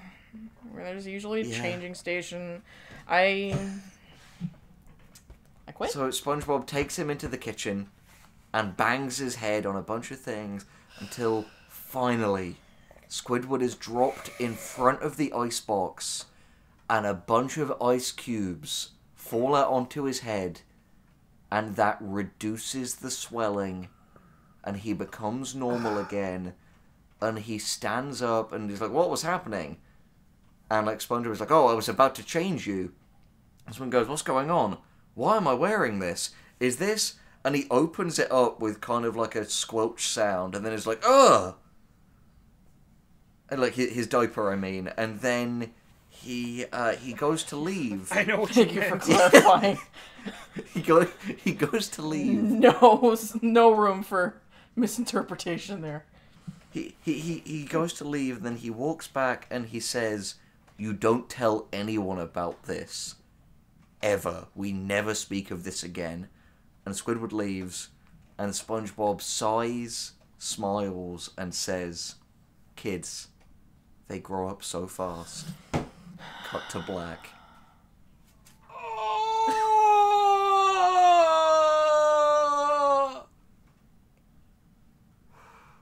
This made me beg for Nicholas Withers. I I have no words. Henry, how much does it cost to buy a soul on the black market? Because I need a replacement. Is it possible to unhear things? Is it? Listen. I feel like I am stronger for having heard this, but I don't know that my form can last through it. Can I make one request of the two of you? Mm-hmm. Just so you know what I meant. Just Google... Never speak of this. Just Google Squid Baby, real quick. Just look at this fucking thing. Spongebob. I didn't put SpongeBob, and it showed me baby squids. Oh, that's actually wholesome. Those are probably nicer. They're They are. definitely nicer. Yeah. Oh no! Oh! Now, if you think hearing my description and looking at that picture is bad, imagine watching it. Okay, so, everyone, we do this show so that you don't have to watch SpongeBob. Yeah. We are like, I implore you. This is how broken I am just from hearing about Squid Baby. I would never watch it. Nobody should. Yeah. Don't. Don't! Don't. Don't! So, Don't! before we Don't! go, Don't do it. before we go, Don't do it. any closing thoughts, Lexi?